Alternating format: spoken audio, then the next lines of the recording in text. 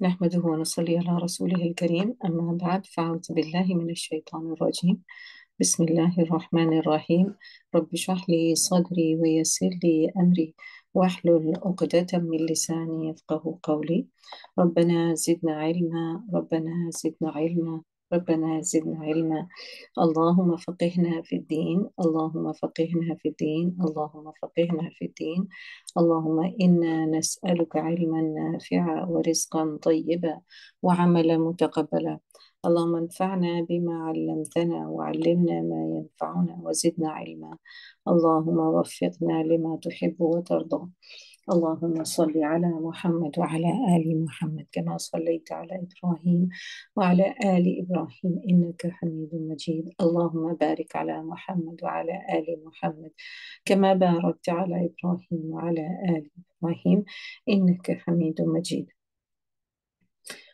Jazakumullahu khairan for joining the class, my dears. May Allah subhanahu wa ta'ala put lots of barakah in your time. May Allah subhanahu wa ta'ala accept it from all of you. May Allah subhanahu wa ta'ala fulfill your du'as. And may Allah subhanahu wa ta'ala weight heavy on your scale of good deeds. Ameen. All right, my dears. How are all of you? Alhamdulillah. May Allah subhanahu wa ta'ala keep you in His infinite mercy. Ameen. All right. Did you learn anything yesterday? What did you learn? Punishment is due to our deeds, yes. Okay.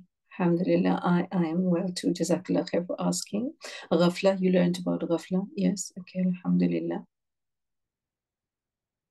If you're in distress, increase in dhikr. Yes, very, very important. May Allah subhanahu wa ta'ala bless you too, my dear. Allah has named us Muslims. Yes. So we don't have any other names, names that people have given, names that people have divided into sects. Allah subhanahu wa ta'ala has called all of us Muslim. Yes, you understood the kinds of patience, understood kind of sabr. Okay. Importance of sajda. Okay. Do not, no complain. Yeah, we should not have a complaining attitude. Yes. Don't be heedless. Okay. Alhamdulillah. You learned about Dawud alayhi salam. Yes. 3 types of people. Intercession is only with the permission of Allah subhanahu wa ta'ala. Okay, alhamdulillah. Alhamdulillah, with the mercy of Allah subhanahu wa ta'ala, we are here gathered together to start our Juz 18. Type 1 if you have been with me from the beginning of the journey, it means from Juz 1. Oh, mashallah. Alhamdulillah. Alhamdulillah. May Allah accept it from you all, my dears. May Allah subhanahu wa ta'ala accept it from all of you that you have been on this journey and Allah subhanahu wa ta'ala chose you to sit and listen to the Quran from page 1, and inshallah, may Allah give you long life and good health that you're able to complete the Quran. And the happiness that you will feel in the end is beyond measure, because you have heard the word of Allah subhanahu wa ta'ala from first line to the last line, and that would be amazing. Alhamdulillah. Yeah, and anyone who's missing, catch up, because the Ramadan is a time where you force yourself, and shaitan, the big shaitans are chained up, so you have more inclination and motivation to do. Because believe me, there are many people who have not read the translation of the Quran at all. May Allah subhanahu wa ta'ala love you all for whose sake you love me, my dear. Okay, let's begin. Today is a very, very important juz. Honestly, we can't do justice to this juz in 2 hours. And inshallah, I was, whilst I was making the notes, I was thinking I'm going to, I'm going to set together a tafsir class for Surah Nur separately, because we cannot give justice to Surah Nur in 2 hours where we're trying to cover the whole of the juz. So bear with me, be patient, and then catch up on, do your own reading as well in the meantime. When I tell you to do your reading on certain points, then do the reading yourself as well. Because look, the point of the gathering that we're doing today is you're able to hear the translation, you're able to hear the brief explanation, and that's the point. It's not tafsir. Tafsir is, in depth. Just join the tafsir class of Surah Yusuf, and then you will know what I'm doing. I'm only doing 5 ayahs, maybe 4 ayahs, Maximum when I'm rushing, 10 ayahs. And then I cover that in hour and a half. So an hour actually, and people start complaining. So, the sajda tilawa, my dear, is if I'm reciting the Quran in Arabic. I was not reciting in Arabic, I was doing in English. Sajda tilawa is not obligatory. Nabi Sallallahu Alaihi Wasallam did it sometimes and did not do it at times. Okay, so if you're in a gathering, if you're following an imam, you're praying in the masjid. If your imam does sajda, then you do sajda. If your imam does not do sajda, you don't do sajda. Okay. May Allah subhanahu wa ta'ala accept all our efforts, my dears. I'm going to close the chats now. Let's begin. Bismillahir Rahmanir Rahim. We're going to begin Surah Al-Mu'minun. May Allah subhanahu wa ta'ala allow us to deliver and allow you to understand. Ameen ya Rabbal Alameen. The meaning of Mu'minun. Who's going to tell me the meaning of Al-Mu'minun? Al is the, of course, you all are so good in Arabic. MashaAllah, you attend all the Arabic classes. Allahumma barik. So, what is Al-Mu'minun? The believers. Okay, alhamdulillah. It is a Makki surah. أعوذ بالله من الشيطان الرجيم بسم الله الرحمن الرحيم قد أفلح المؤمنون الذين هم في صلاتهم خاشعون والذين هم عن اللغو معرضون والذين هم للزكاة فاعلون والذين هم لفروجهم حافظون. So now the commandments in these ayahs, anyone who acts on them is going to be successful.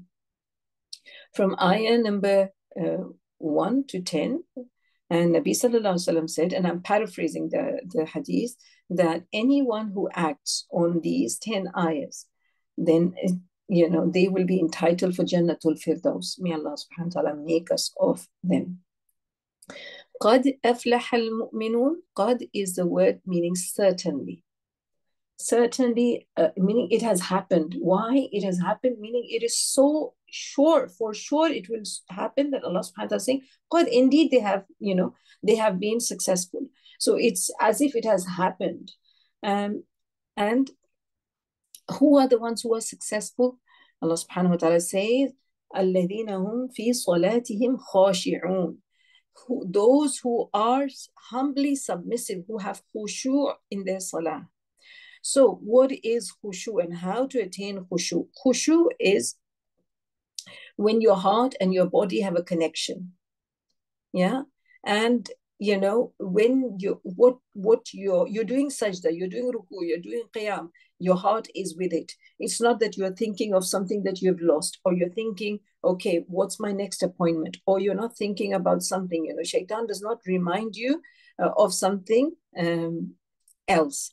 So that's when you've attained khushu in your salah. May Allah subhanahu wa ta'ala allow us to be able to have khushu in our salah. Yes, it is a Makki surah, my dear. And all the thoughts and the whispers are from the shaitan.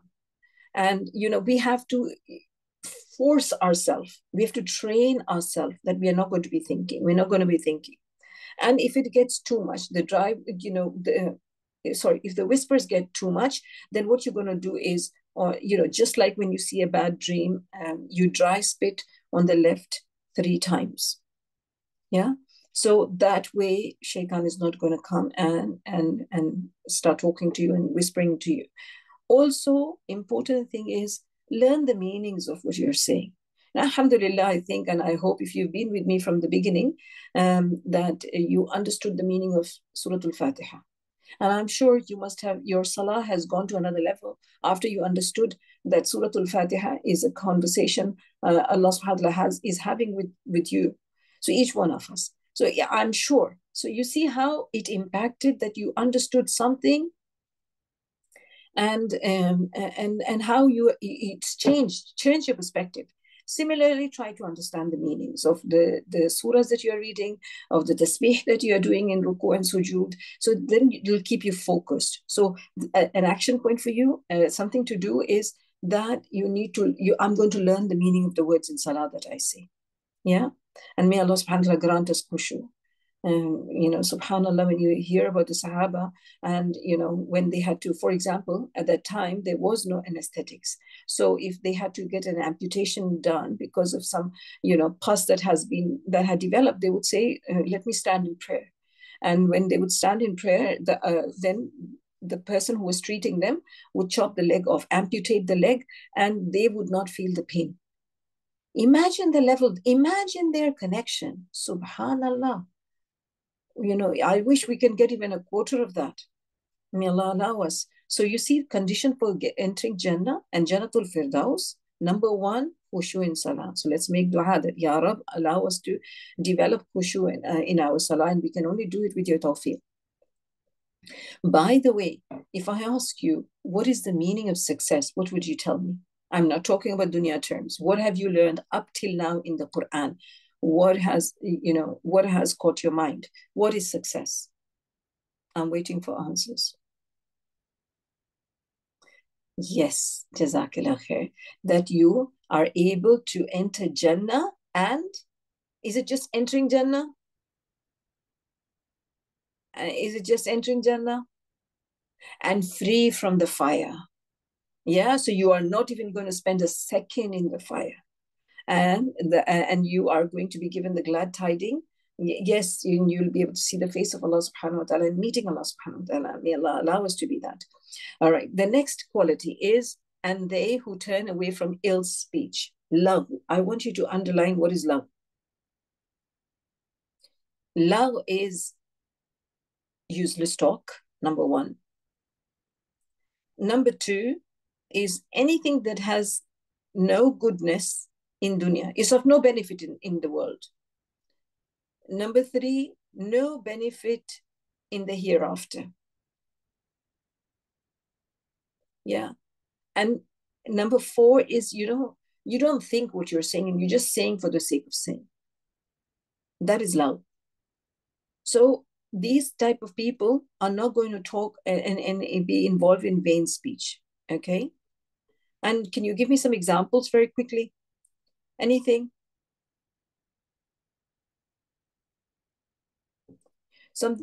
Watching TV, gossiping, yes, backbiting, may Allah protect us. Games, yes, correct. Yeah. Social media, good. That is a lot of waste of time, honestly. That is love. Mocking, yeah. So anything that has no goodness in the politics, true, I agree with you. Jazakumullah. Talking about celebrity, honestly, I don't know why we give them so much time and importance.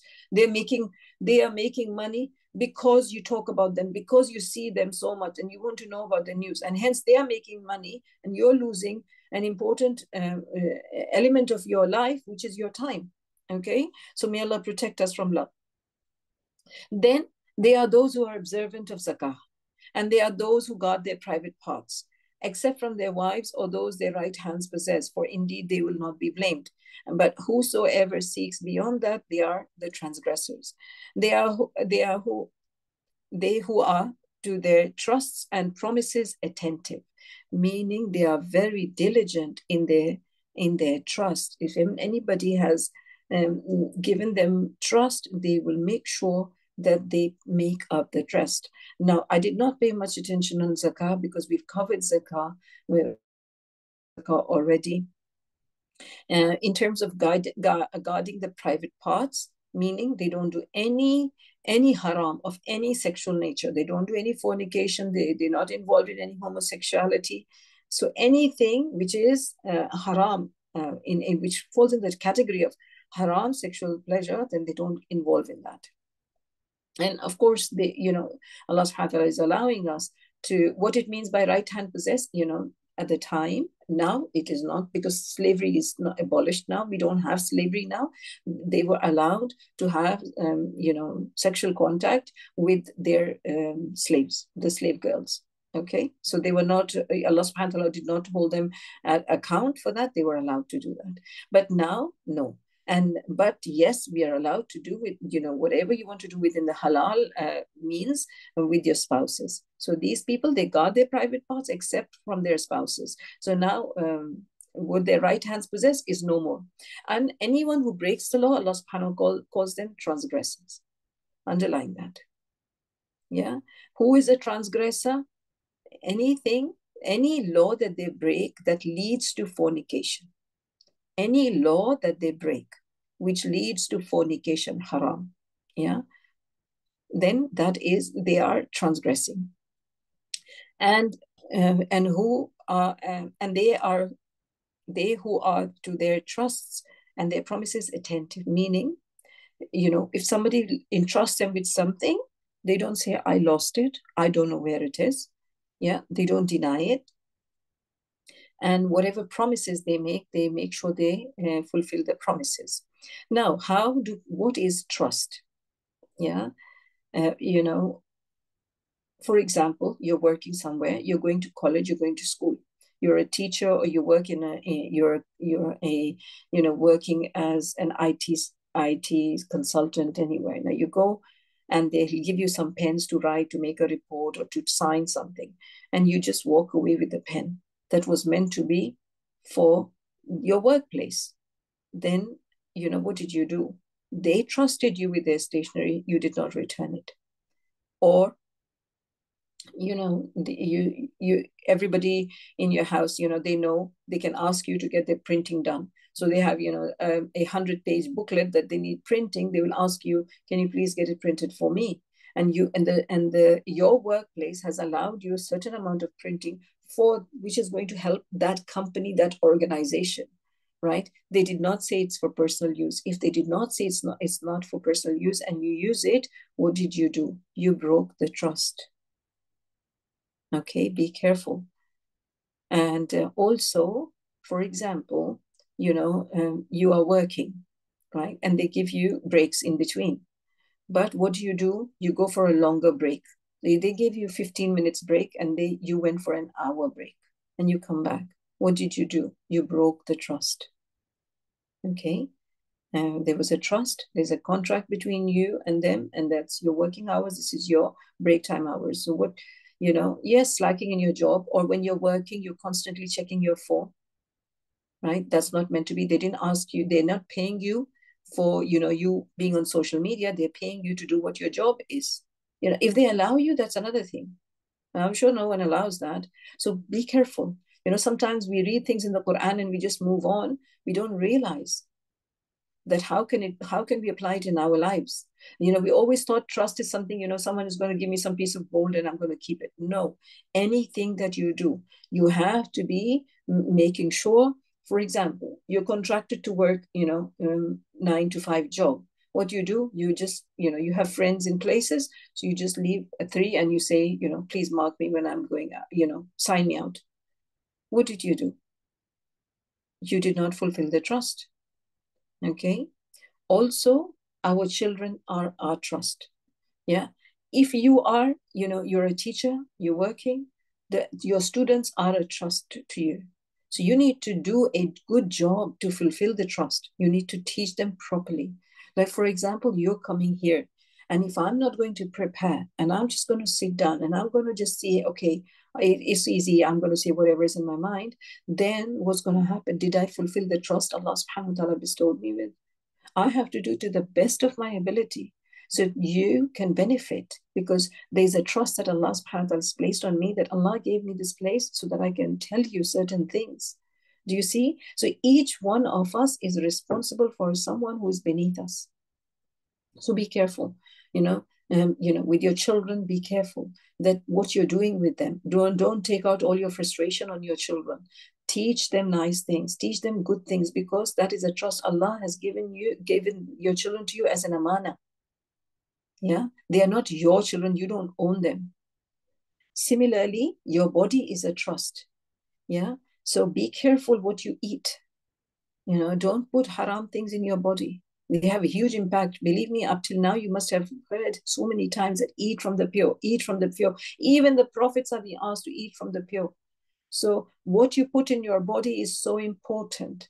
And do not, betray the trust that Allah subhanahu wa ta'ala has given to you by eating things so that, you make yourself sick. and then you're not able to worship Allah subhanahu wa ta'ala, and you're not able to earn Jannah because you are in bed, you're in hospital, you're suffering from diseases because you could not give up your desire of eating this and that and harming your body, be it by eating junk food, be it by smoking, be it by taking drugs, be it by vaping, whatever you're doing, you are harming yourself, but that means you're not fulfilling the trust.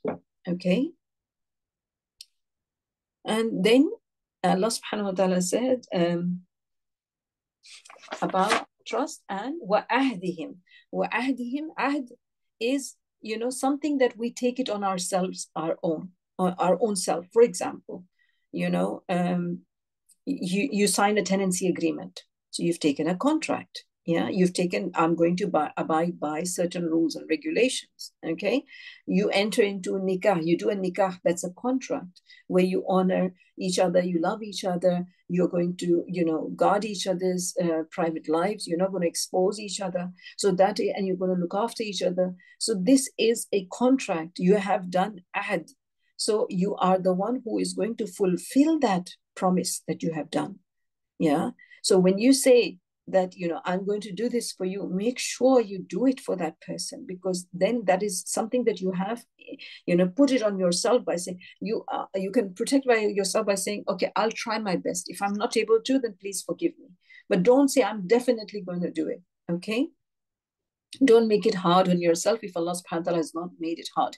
And alhamdulillah, I'm sure by now, all of you have now got enough knowledge of Islam that you're not going to say, Ya Allah, if I pass my exam, I'm going to offer 100 rak'ah, or I'm going to do this and I'm going to do that. Some people say, Allah, if you give me a child, I'm going to, feed 1,000 people, and then you don't have money to feed 1,000 people, but you've promised. Now you have to fulfill your promise. Otherwise, if you're going to break the promise, then you have to go through all the things that Allah subhanahu wa ta'ala has, the penalties that you have to pay the penalty. So don't be hard on yourself. Whatever is written for you is going to happen. And if you are going to promise someone, then you tell them that I'm going to make sure I do to the best of my ability. Okay, ayah number 9, and those who carefully maintain their prayer. Allah subhanahu wa ta'ala is saying, وَالَّذِينَ هُمْ عَلَىٰ صَلَوَاتِهِمْ يُحَافِظُونَ, underline يُحَافِظُونَ.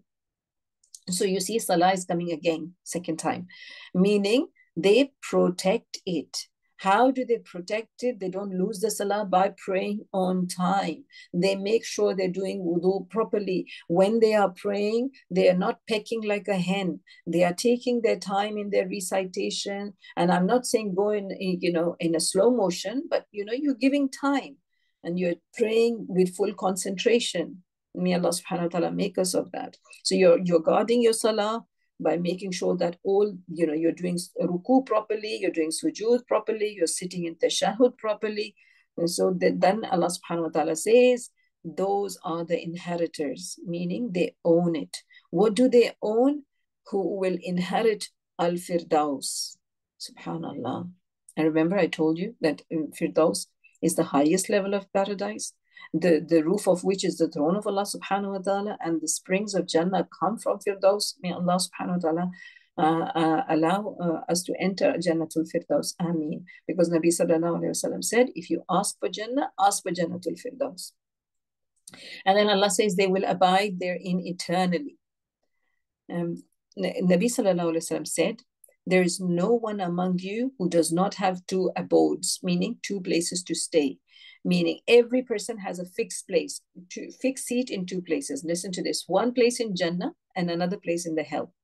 If he dies and enters hell, then the people of Jannah will inherit his abode. And this is what Allah subhanahu wa ta'ala is saying. They are the inheritors. Meaning, look, our original destination was Jannah, right? Shaitan whispered into the ears of Adam and Hawa alayhi salam, and as a result, Allah subhanahu wa ta'ala asked them to leave Jannah and said that you need to go on earth and for a certain time, and then everyone's going to be back. So meaning all of us have a house in Jannah and a house in the hellfire. Now, if like dunya, if someone has a house and they die, what happens? The heirs will inherit the house. So what happens is that if we have worked, may Allah protect us, for a house in the hellfire, then what's going to happen to the house in Jannah? Your heirs are going to take it. So may Allah allow us to enter Jannah. May Allah subhanahu wa ta'ala give us the ability to do deeds that He is happy with us. Allahumma inni as'aluka al-jannah. Allahumma inni as'aluka al-jannah. Allahumma inni as'aluka al-jannah. And certainly did we create man from an extract of clay. Now, remember, we've done this yesterday as well. So our origin started from a clay. Then Allah subhanahu wa ta'ala says we placed him as a sperm drop in a firm lodging. What is a firm lodging? Meaning the womb of the mother. And then we made the sperm drop into a clinging clot, and we made the clot into a lump of flesh, and we made from the lump bones, and we covered the bones with the flesh, and we developed him into another creation. You see, and between each stage, there is a difference of how many days? 40 days.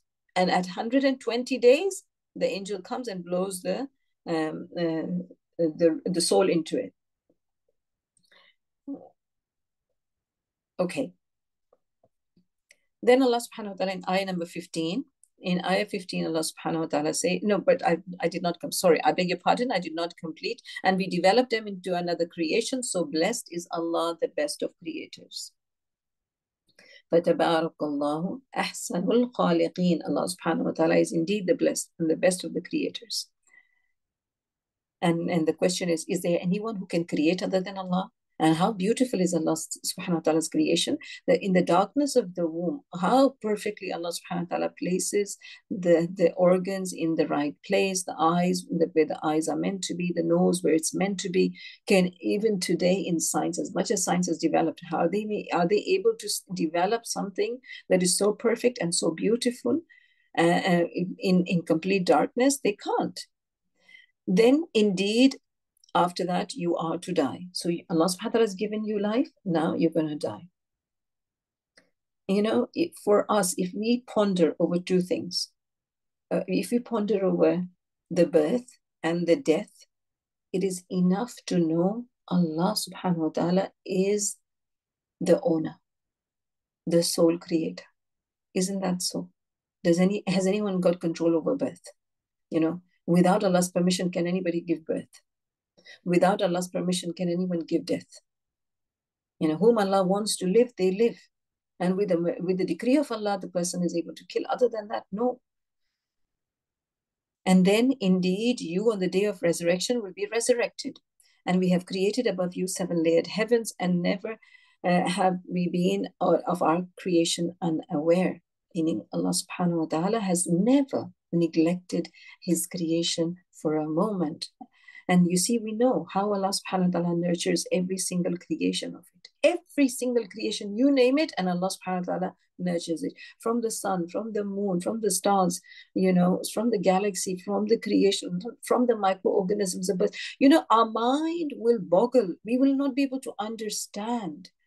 And, you know, subhanallah, you know, I and you even cannot comprehend. You know, if we've been asked to do 5 or 4 tasks, we just panic, and we start getting panic attacks that how am I going to do it? And of course, Allah is far and above and beyond the creation. But what I'm trying to say is, then we understand how great is Allah subhanahu wa ta'ala.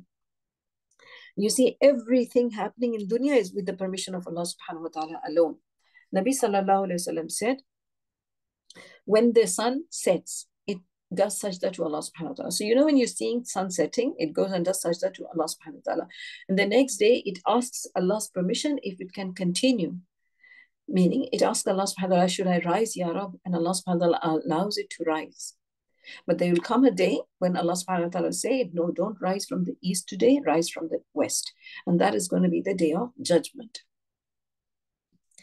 Then ayah 18, and we have sent down rain from the sky in a measured amount, and we have settled it in earth. You see how, subhanallah, Allah subhanahu wa ta'ala, you know, if the rain is not in measured amount, what's going to happen? Floods.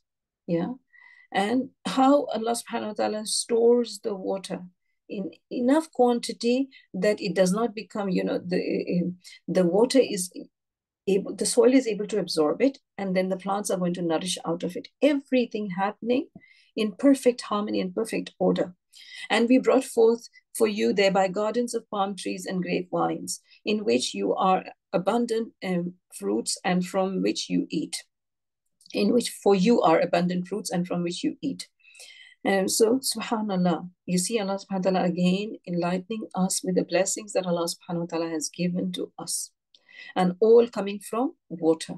Allah subhanahu wa ta'ala sending rain. As a result of the rain, we are able to have fruits and we are able to eat them. And some of us are farmers, they sell them, they're making money from them. Yeah, so Allah subhanahu wa ta'ala is saying the whole earth, this entire earth is for our benefit. And then Allah subhanahu wa ta'ala says, and we brought forth a tree issuing from Mount Sinai, meaning originally this tree is from there, which produces oil and food for those who eat. And which tree is this? The olive tree. Yeah. Nabi Sallallahu Alaihi Wasallam said, season your food with olive oil and anoint yourself, mean massage yourself with it, for it comes from a blessed tree. Meaning oil is not only good for eating, but it's also good for application. And I'm sure all of you are doing it anyway. You're including olive oil in your diet.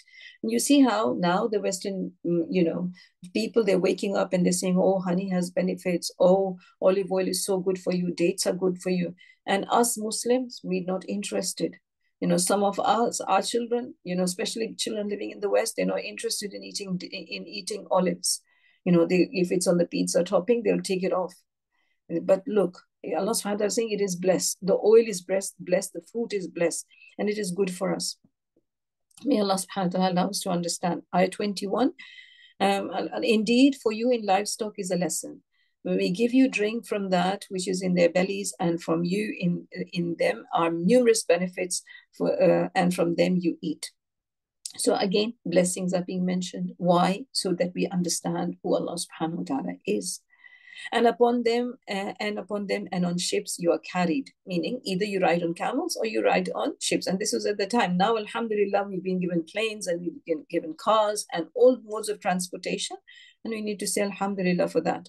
And we had certainly said no to his people. And he said, oh, my people worship Allah. You have no deity other than him. And then will you not fear him? But the eminent ones among those who disbelieve from his people, they said, this is not but a man like yourselves who wishes to take precedence over you. Now, this is a story that you know, so I'm just going to quickly go over it, okay? And if Allah had willed to send a messenger, he would have sent down angels, and we have not heard of this from our forefathers. You see how they were accusing him, and now they want an angel to be sent. He is not but a man possessed with madness, so wait concerning him for a while. He is not but a man, so wait concerning him for a while. Nuh alayhi salam said, oh my Lord, now can you please underline this dua for yourself? Rabbin surni bima kadhabun. Ya Allah, support me because they have denied me. Highlight this dua. Anytime you feel overpowered by people, anytime that people are just, getting on your nerves, the best thing is don't argue with them. You're only going to waste your energy. And instead start speaking to Allah subhanahu wa ta'ala. Yeah. And after how many years did he say that? 950 years. He's saying, Ya Allah, my people have denied me after trying for 950 years. So Allah subhanahu wa ta'ala says, we inspired to him, construct the ship under our observation and our inspiration.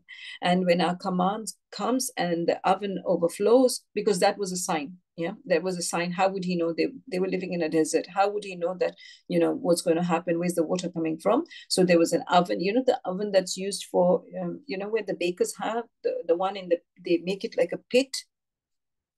And you get the bread baked in that oven.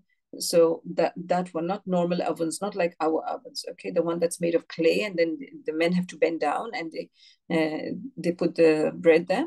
So the water was meant to flow from that oven, okay? The water is going to start gushing forth, and then you will know that the punishment has started. So when a command comes and the oven overflows, put in the ship from each creature 2 mates and your family.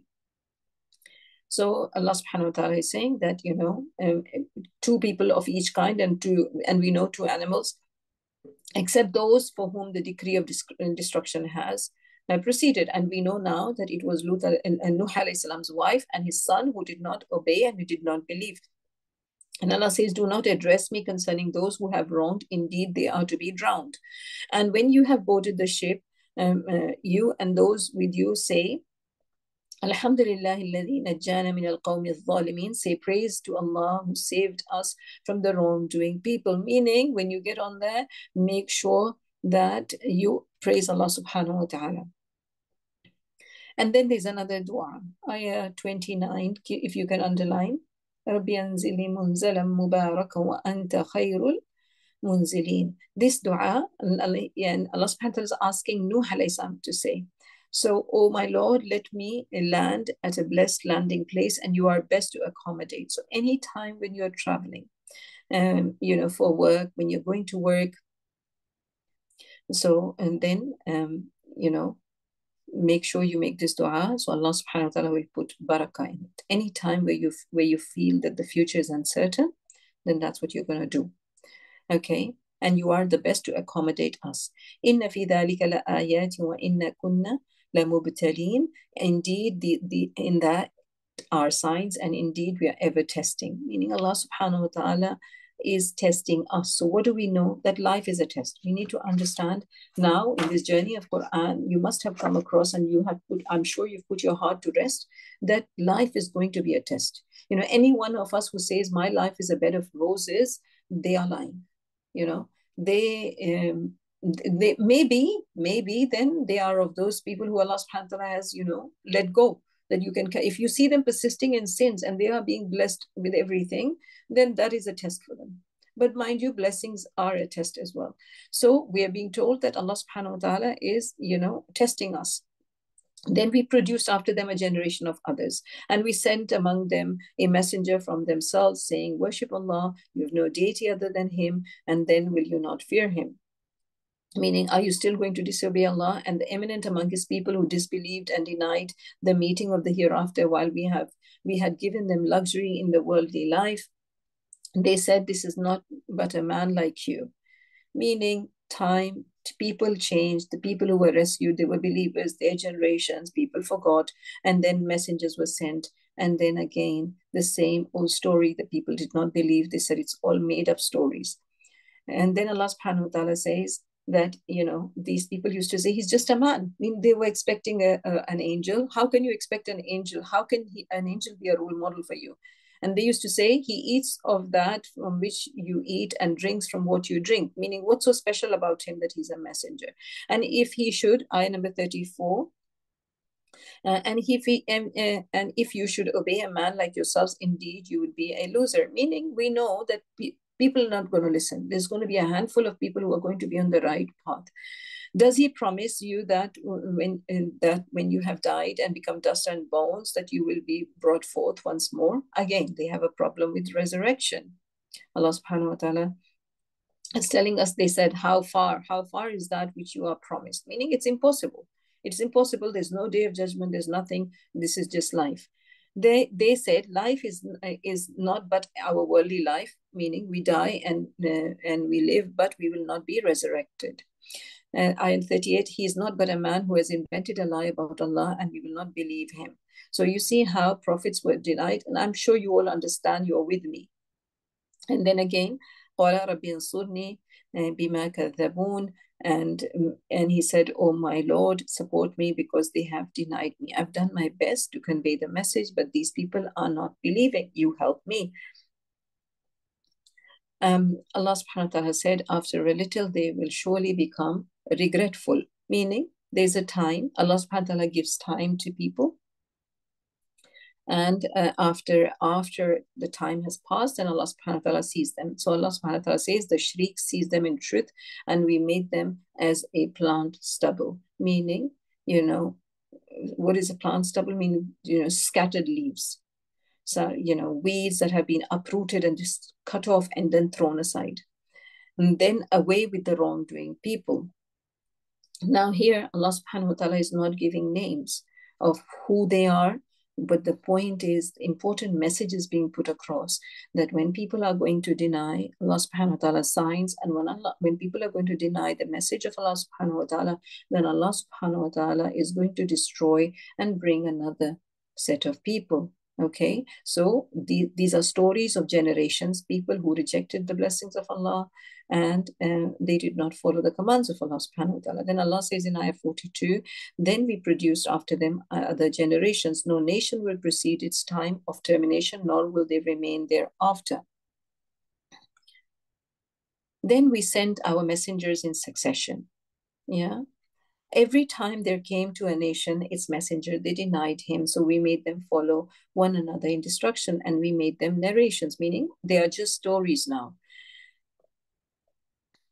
And so away with the people who do not believe. Then Allah subhanahu wa ta'ala, again, the story of Musa alayhi salam. Then we sent Musa and his brother Harun with our signs and a clear authority to Fir'aun and his establishment, but they were arrogant. They were haughty people, meaning they thought they were full of themselves, basically. They said, should we believe two men like ourselves while their people are for us in servitude, meaning their people, they're from Bani Israel, they're servants to us, and how are we going to listen to the people from this, they are very proud of their lineage, basically. So they denied them, and they were of those who were destroyed. And we certainly gave Musa the scripture that perhaps they would be guided, meaning who? The Bani Israel, that they would read the book and they would reflect on the meanings, they would understand and implement and follow. And we made the son of Maryam, Isa alayhi salam, and his mother a sign, and we sheltered them with a high ground, having level areas of flowing water, meaning where Isa alayhi salam and Maryam alayhi salam would stay, there was a special place. Allah subhanahu wa ta'ala had flowing water for them and huge blessings. You see, how many times do we take our blessings for granted? With whatever situation is happening in Palestine, how many of you, every time you drank a clean glass of water, did you thank Allah for that? How many times are you sitting on your iftar table and thanking Allah for all the blessings? Because, last I saw was one woman, she was crying and she had grass in front of her. And she was an elderly woman. And she said, this is all I have got to eat.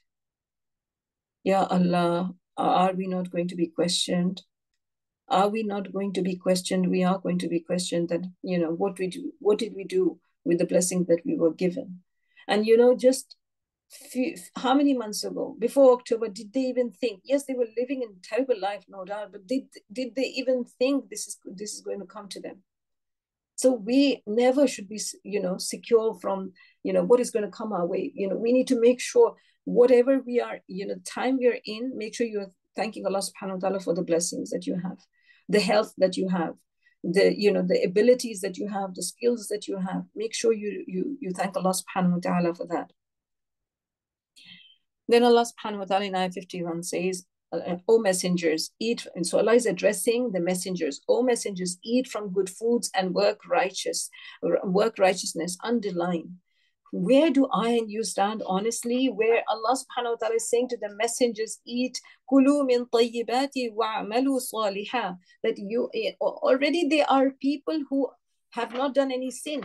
And they are being told that make sure you eat from the pure, eat from the pure and good foods. Subhanallah. Indeed, I of what you do am knowing. And then indeed this your religion is the religion, I'm your Lord, so fear me. But the people divided their religion among them in sects, each faction in what it has rejoicing. Isn't that so? Yeah, that people have called themselves, I am this and I am that and I'm that, and they are not focused on the religion. And so Allah subhanahu wa ta'ala says, فَذَرْهُمْ, leave them, meaning people who are stubborn in their divisions, leave them. Yeah, leave them in their confusion for a time. Meaning, don't fret about it too much. Do they think that what we extend to them of wealth and children is because we hasten for them good things? Rather, they do not perceive. Underline this, please. Yeah. And I've said that time again, that if someone is doing something wrong, they are clearly sinning. They never pray. They never fast in Ramadan. They do not give zakah. They are not kind people. And you still see that, they are getting all the so-called blessings of dunya. They are, flourishing according to the standards of dunya. Don't be fooled. That's just temporary. Okay. And indeed, they who are apprehensive from their from fear of their Lord, and they who believe in the signs of their Lord, and they who associate and who do not associate anything with their Lord, and they who give what they give while their hearts are fearful, because they will be returning to their Lord.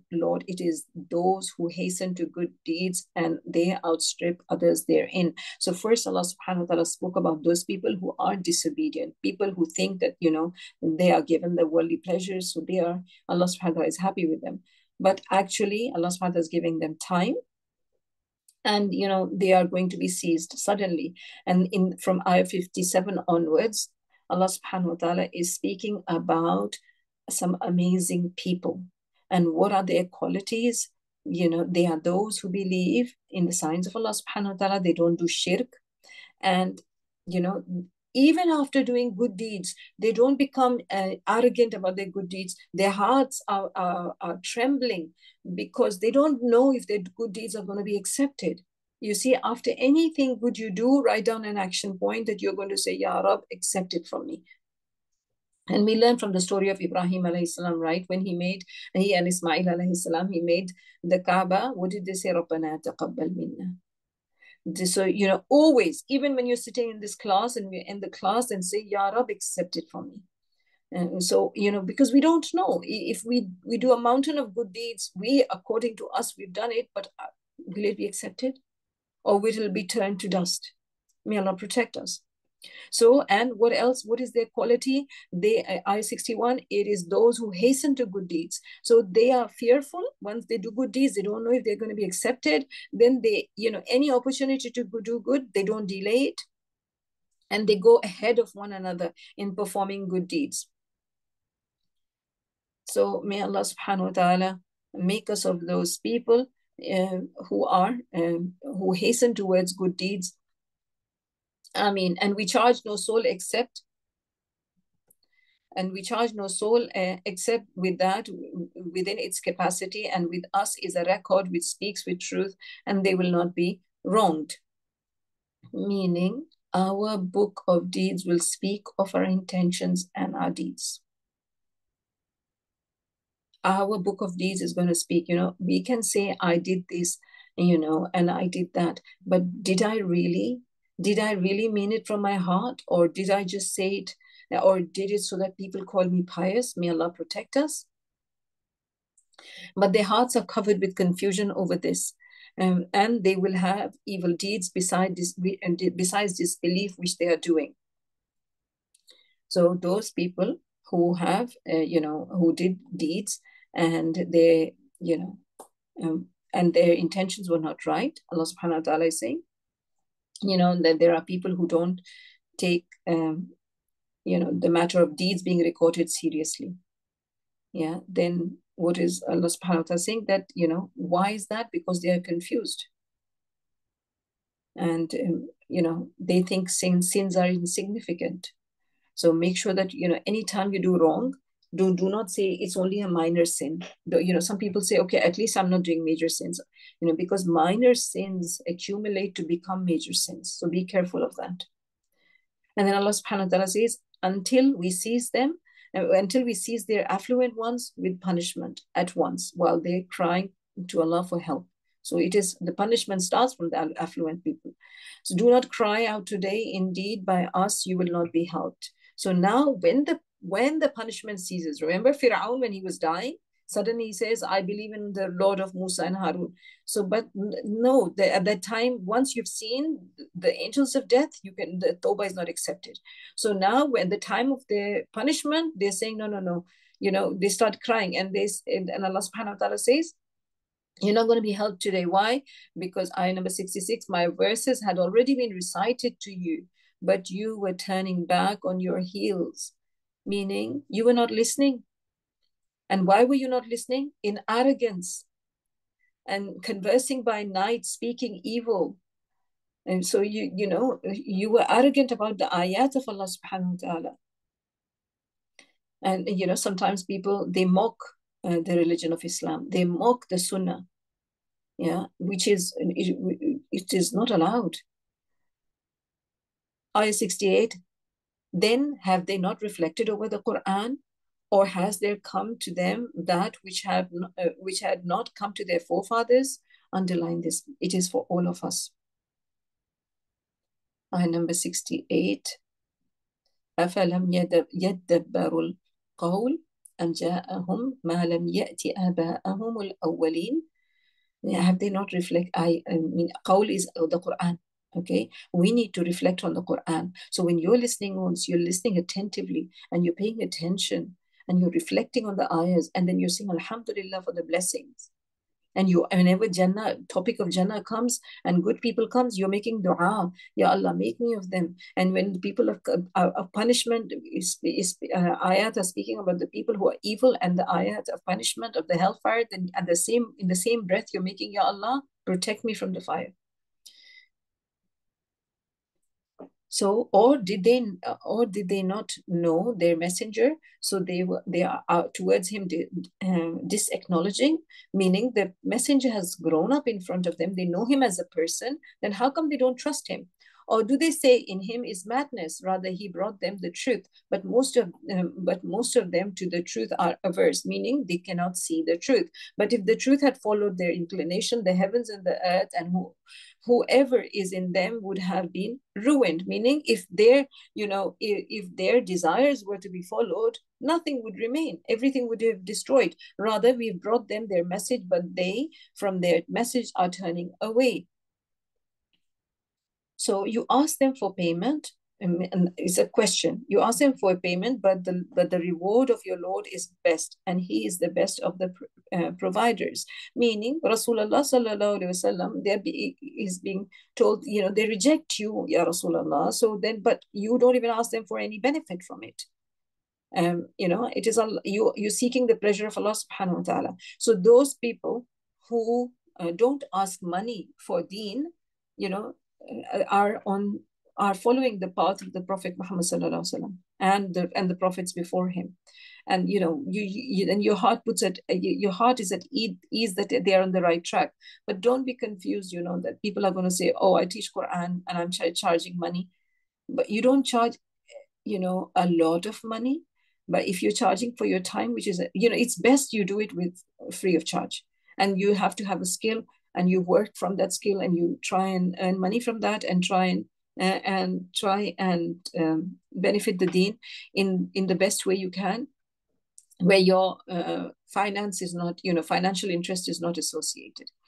And indeed, you invite them to a straight path, but indeed, those who do not believe in the hereafter are deviating from the path. Meaning, even if they see the truth, they don't want to follow it. Yeah. They don't want to adopt the right path. They're not interested in Jannah. All they're interested is this worldly life.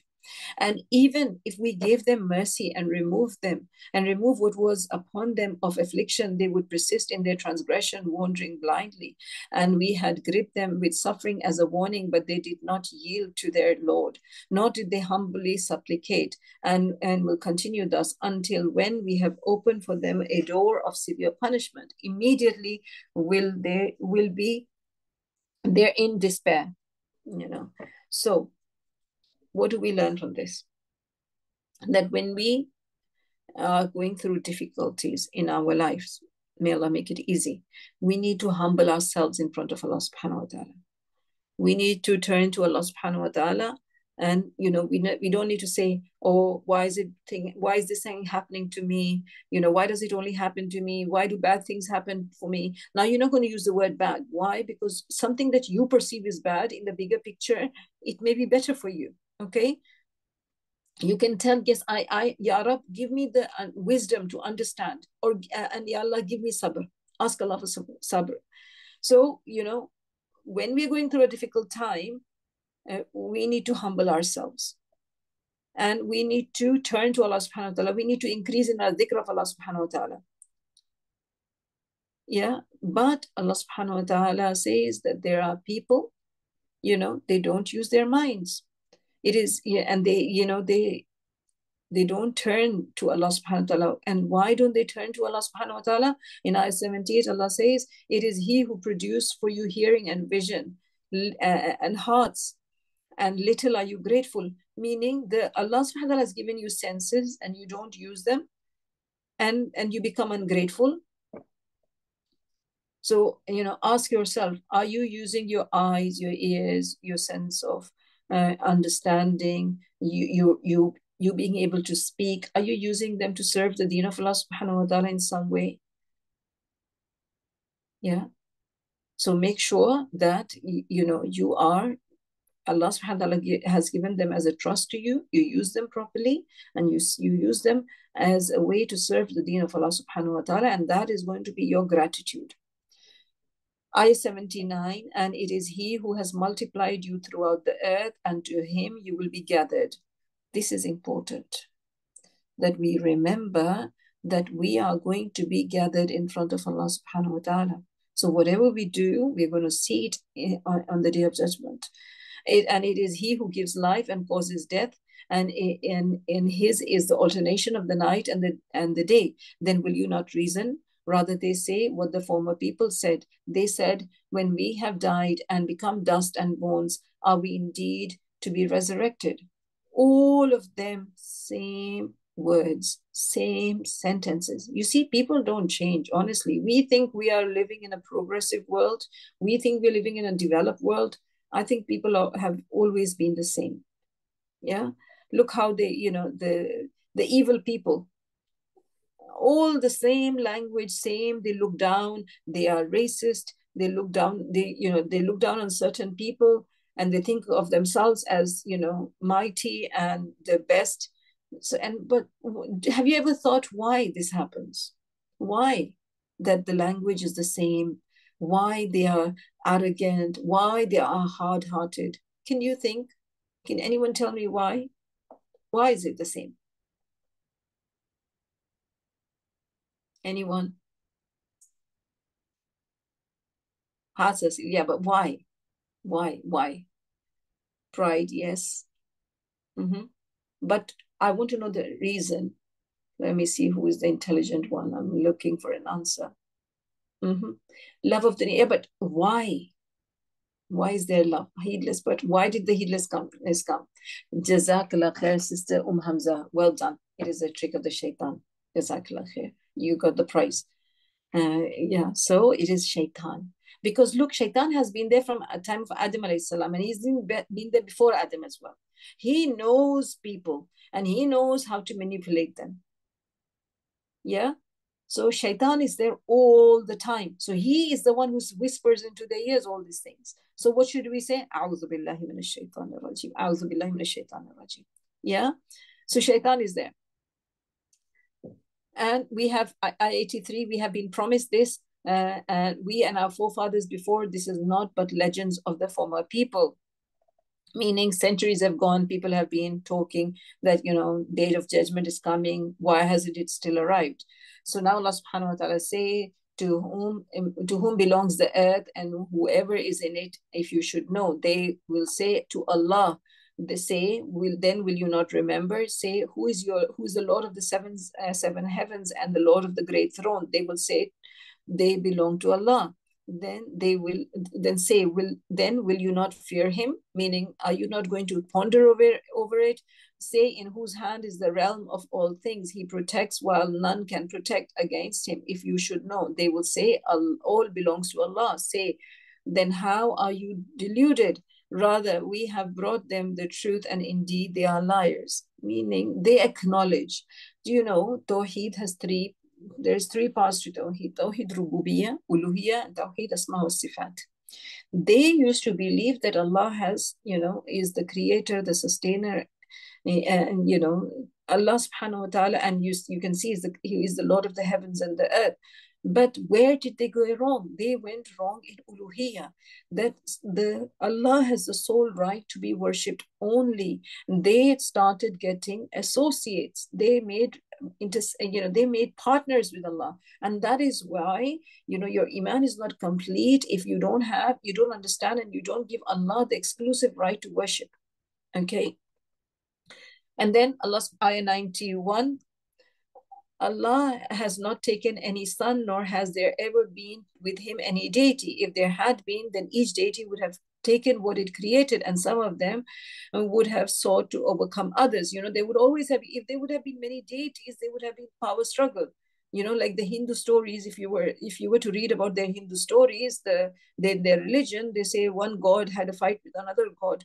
Subhanallah, how can God, God is all powerful, Allah alone. There is only one God. Otherwise, if there were many deities, there would have been chaos. Exalted is Allah above what they describe concerning him, meaning Allah is the only creator. And in the harmony on this earth, in this whole system, in earth and beyond, in the universe, is because Allah is only one. And he is the knower of the unseen and witnessed, and the witness so high is he above what they associate with him.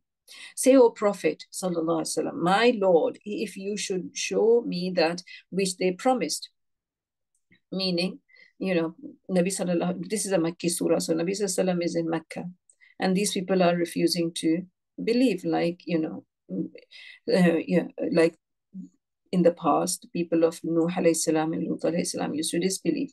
So, and Nabi sallallahu alaihi wasallam knows that, the previous nations were destroyed with the punishment. So Nabi sallallahu alaihi wasallam was apprehensive about it. So he's saying, my Lord, if you should show me punishment, which they are promised, meaning it happens in my life, then he's making dua, my Lord, then do not place me among the wrongdoing people.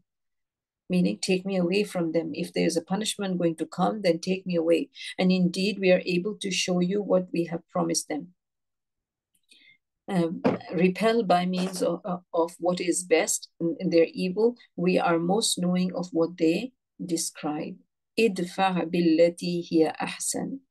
Right? Underline this. Idfa' billati hiya ahsanu sayyi'ah. 96. Repel evil with good. Yeah, what is Nabi Sallallahu Alaihi Wasallam being told to do? And that is for us to do. That your reaction to their action has to be ahsan, good. Okay. Don't cut off families. Don't cut off relations. You continue being good. You say something nice. Okay. This is important. It is going to be difficult. You're going to say, it's easier said than done, no doubt. Then you need to remind yourself, is Jannah going to be easy? It's never going to be easy. Yeah. Allah subhanahu wa ta'ala then goes on to say in ayah 90, before that, look, Allah subhanahu wa ta'ala is saying, نَحْنُ أَعْلَمُ بِمَا يَصِفُونَ. Allah subhanahu wa ta'ala is saying that Allah knows what the people are doing. So we take consolation now. This was being told to the Prophet sallallahu alaihi wasallam, and now for us, when people are doing bad and you're feeling sad about it, you continue being kind. Don't stoop down to their level. Yeah. And Allah knows. Have those private conversations with Allah subhanahu wa ta'ala. Don't let shaitan come in between and you start arguing and you start screaming and you start shouting, and then you become the same as them. You're no different. Then Allah subhanahu wa ta'ala is teaching us a beautiful dua. Underline this dua. Allah subhanahu wa ta'ala taught his messenger, and now we have to learn it. Allah subhanahu wa ta'ala says, وَقُلْ رَبِّ أَعُوذُ بِكَ مِنْ هَمَزَاتِ الشَّيَاطِينِ. So you're going to start from Rabbi a'udhu bika min hamazati shayateen. Oh my Lord, I seek refuge in you from the incitements of the devils. Yeah, like when the shaitan is whispering. So you say, shaitan is saying, you are better than this. Why are they saying this to you? You should, reply. You also know. Show them you're not recovered. Don't come into these traps. Okay, start reading this dua. Rabbi a'udhu bika min hamazati shayateen wa a'udhu bika rabbi an yahdurun. And I seek refuge in you, my Lord, lest they may be present with me. Meaning, I don't want shaitan to be present near me. Because if he is going to be present, he is going to whisper into my ears. May Allah subhanahu wa ta'ala protect us. And when death comes to them, one of them says, my Lord, send me back. Subhanallah. You see, when this person, has done all things that are displeasing to Allah subhanahu wa ta'ala, now he's saying, my Lord, send me back. Why? So that I may do righteousness in that which I have left behind. Meaning, this person then realizes that, what was I earning? What did I do? He realizes all those mistakes and he asks for an opportunity to be returned. No, it is only a word he's saying. Allah subhanahu wa ta'ala is saying he's lying. And behind them is a barrier until the day they are resurrected. The barrier is barzakh. Yeah, the realm. This is the realm of dunya, and then barzakh, and then it is going to be the hereafter. Yeah. So these people, Allah subhanahu wa ta'ala knows they're lying. Yeah. And then ayah 101. And so when the horn is blown, no relationship will be there among them that day, nor will they ask about one another.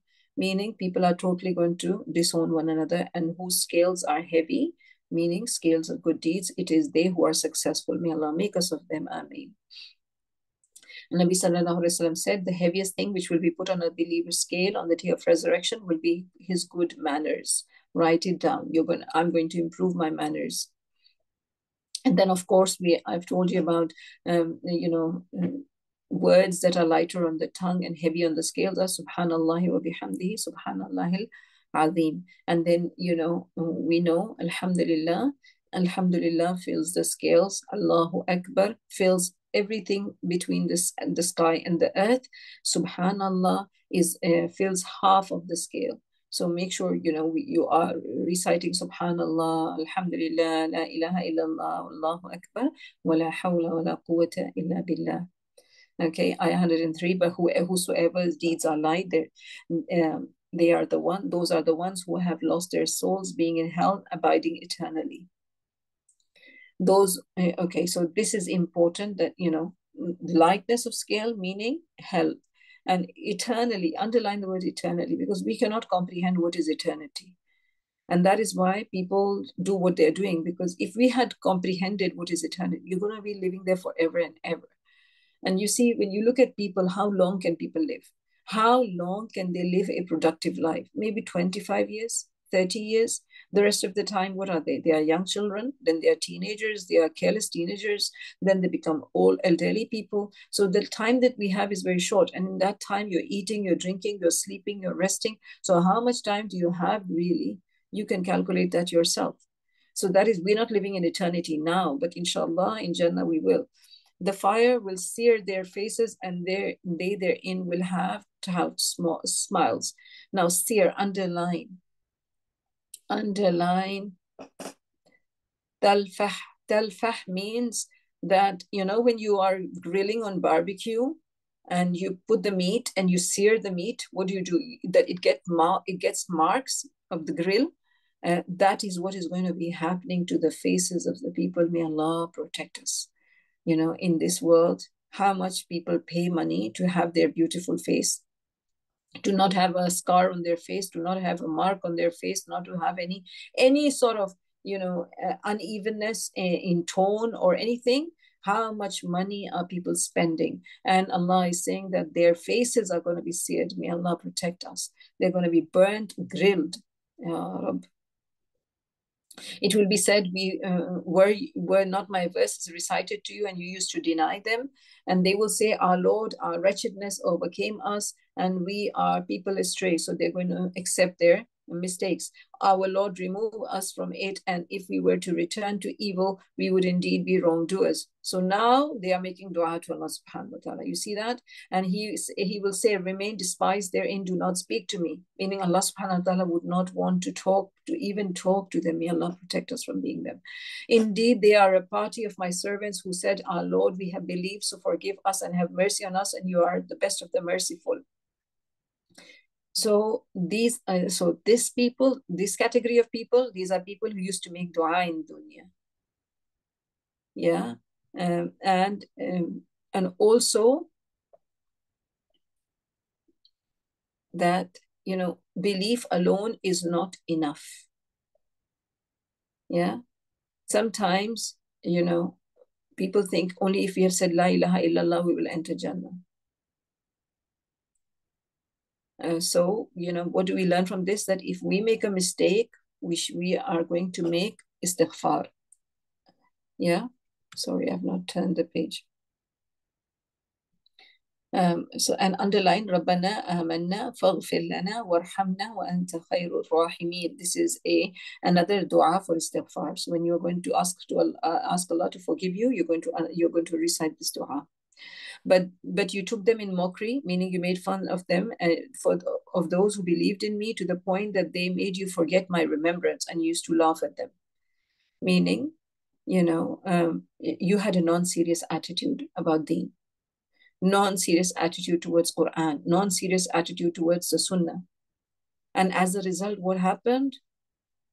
That made you forget remembering Allah subhanahu wa ta'ala. May Allah protect us.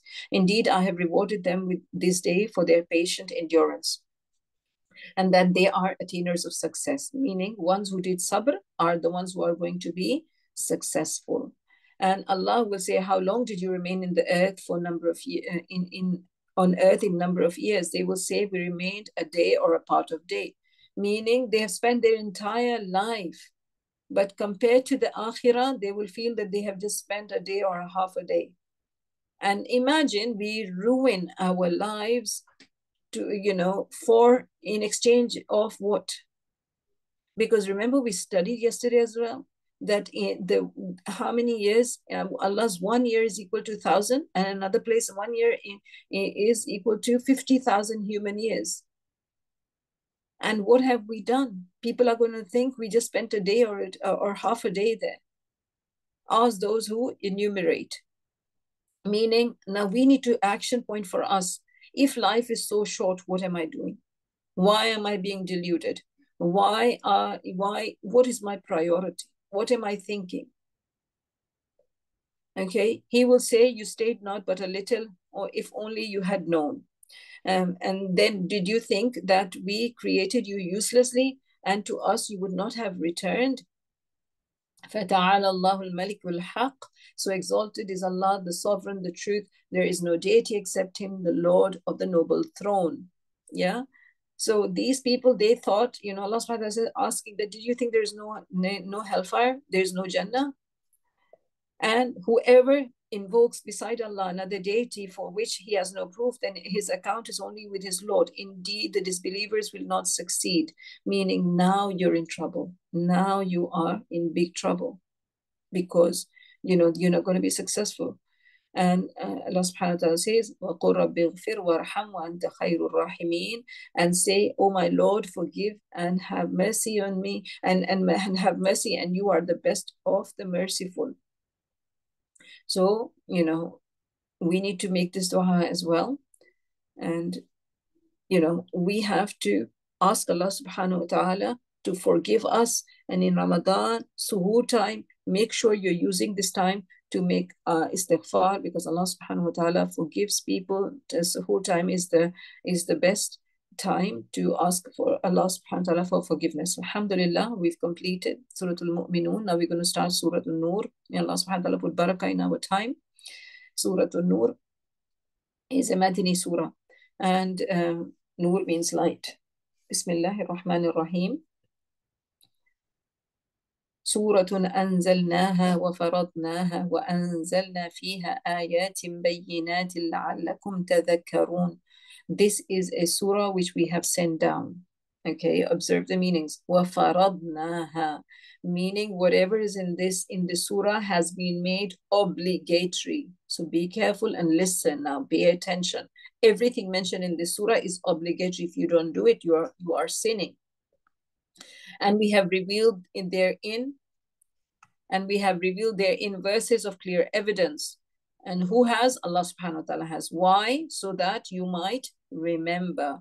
Meaning the commands given in Surah Nur is not the word of a human being, but Allah subhanahu wa ta'ala has commanded it for us. And now what are the commands?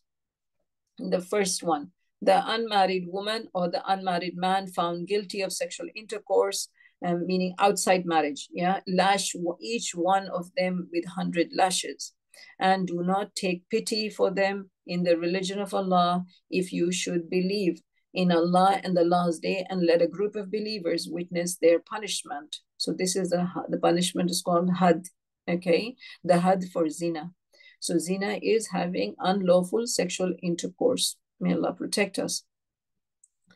So, what is the punishment if they are unmarried? Because if they are married and they are found in that way, then it is rajam, it is stoning to death. Okay, now, so this punishment, if the people are unmarried and they're involved in sexual intercourse, that is 100 lashes. They're going to be flogged, they're going to be whipped 100 times, and that is not by someone, not by a family member, not by a brother, not by a father, not by anyone, but the Islamic State.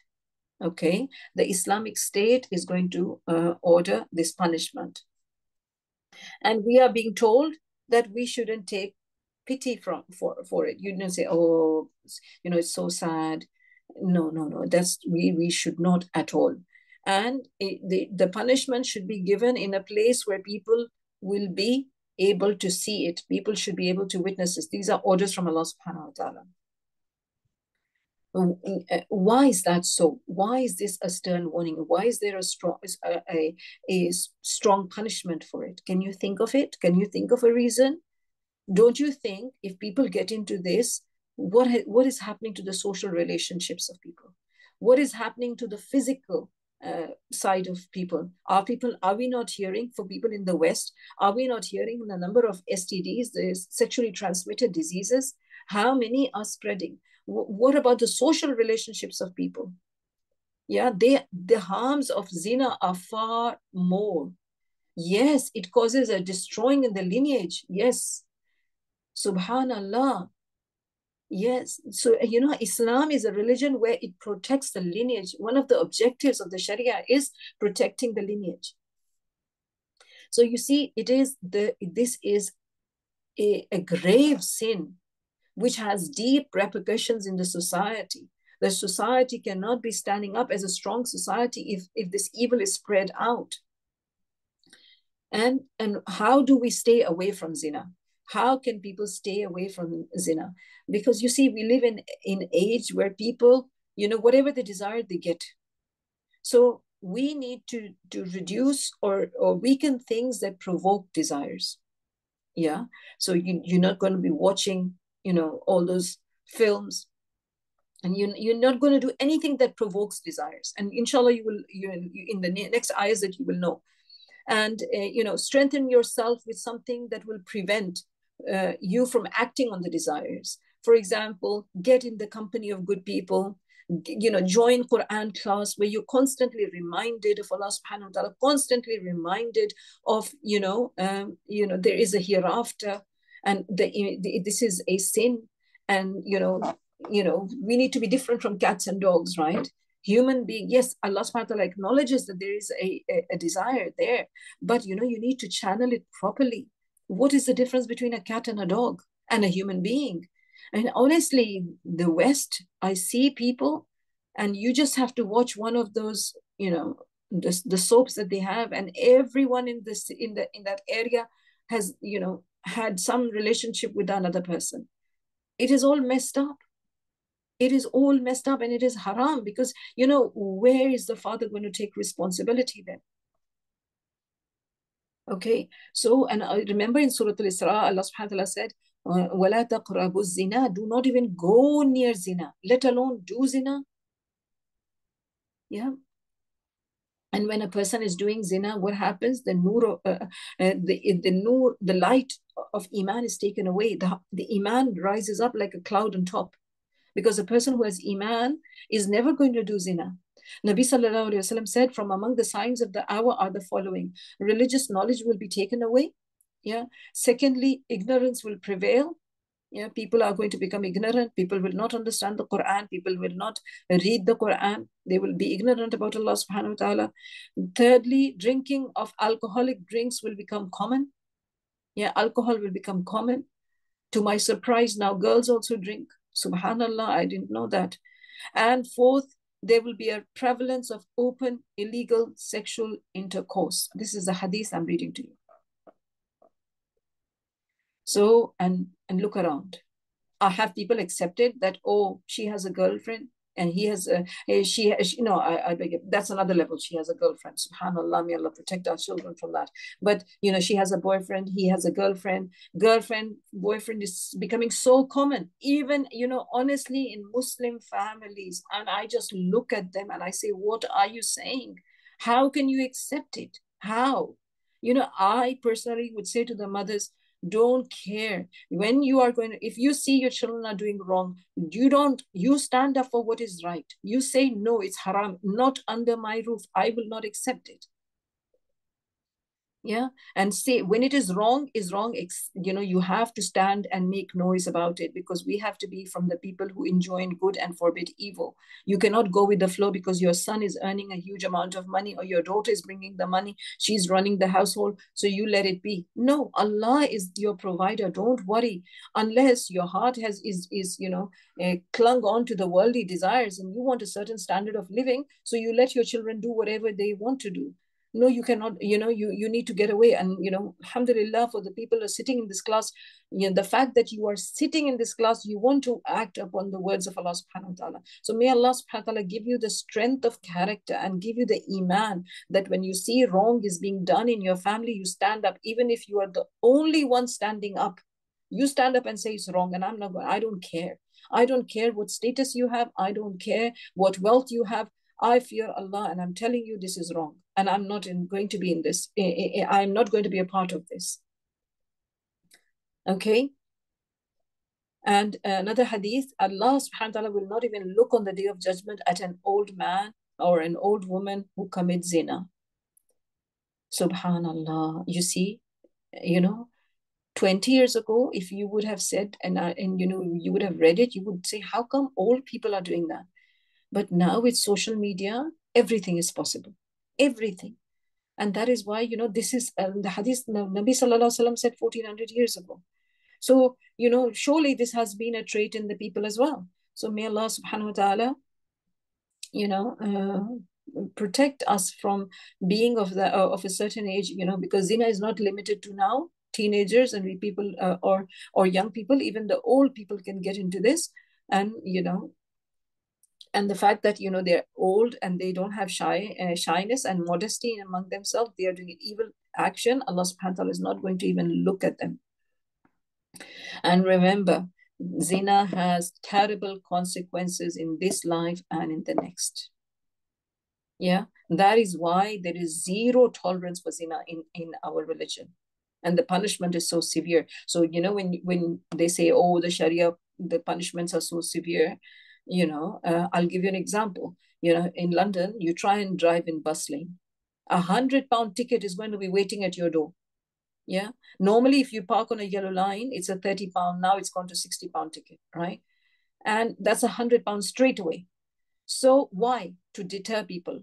So why is it that we accept the strict laws of dunya, but when it comes to Allah subhanahu wa ta'ala's laws, we are all up saying, oh, this is such a strict religion. What nonsense are you talking?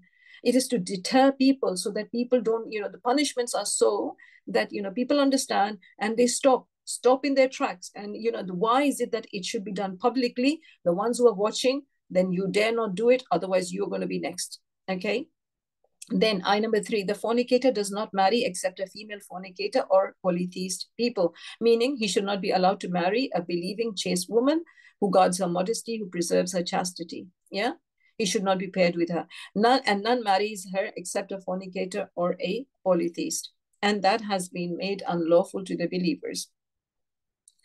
Yeah, so if it is clear that someone is a zani, they are doing zina, then try not marry, even if he has some status, if he has money and he has wealth, don't marry your daughters there, your chaste daughter to him. And you see, zina and shirk are mentioned together here. Yeah, meaning either he should marry someone who's done the same act as him, or he should marry a mushrika. Why? Because both of them are major sins. Okay, because when a person does zina, he's doing injustice to his wife. Okay, and when someone is doing shirk, they are giving the right of Allah to someone else, so they are doing injustice. And those who accuse chaste women and then do not produce 4 witnesses. Now this is the second command. Okay, the first command was for them to be lashed. The second command now that is for those who accuse other people of zina. Now look at this. And Allah subhanahu wa ta'ala says, they accuse a chaste woman and do not produce 4 witnesses. So you need to bring 4 witnesses. If you don't bring 4 witnesses and you start talking that this woman is having an affair and this is that, and they start putting names together, then Allah subhanahu wa ta'ala says, lash them with 80 lashes. Okay, they're going to get whipped 80 times, and then do not accept from them testimony even after that. And those are defiantly disobedient. Underline that. Yeah. If the punishment is severe, the conditions are very strict too. Is it easy to find 4 witnesses? You know, when you, what type of 4 witnesses? 4 people who have seen the act being done. Okay, 4 people who have seen with their eyes the act being done. This is how Islam discourages, that you should not be talking about people. And, and the punishment, the one that I said, that 80 lashes, Allah subhanahu wa ta'ala is saying, it is to be done in an Islamic state only. The Islamic judge is going to rule this punishment, and the punishment is going to be done not in the West, where there is no Islamic law, not done by your father, not done by your brother or anyone else. Okay, except for those who repent thereafter and reform, for indeed Allah is forgiving and merciful. You see how in our society it is so common that they dishonor a woman by saying, she is this and that, and they accuse her of this and that, and they spread scandals, and they ruin a person's reputation. Little do they know that it is a Allah subhanahu wa ta'ala saying that they're defiantly disobedient if they do that. And not only that, they should be lashed 80 lashes, and then they should never be accepted as a witness ever, because they're liars. So we have to be very careful, my dears. Do not talk about people. Do not say that, oh, they are an item and this and that. Do not talk about anything to do in which you are going to dishonor someone and dishonor their character. Number 6, and those who accuse their wives of adultery and have no witnesses except themselves, then the witness of one of them shall be 4 testimonies, swearing by Allah and that indeed he is of the truthful. So this is now the case if a husband has seen with his own eyes his wife committing, the act. Then what is going to be done? And now in this case, he can't bring 4 witnesses, can he? Because he's seen it with his own eyes. In that case, and this is, these ayahs were revealed for a Sahabi. His name was Hilal ibn Umayyah, and he had seen his wife do this act.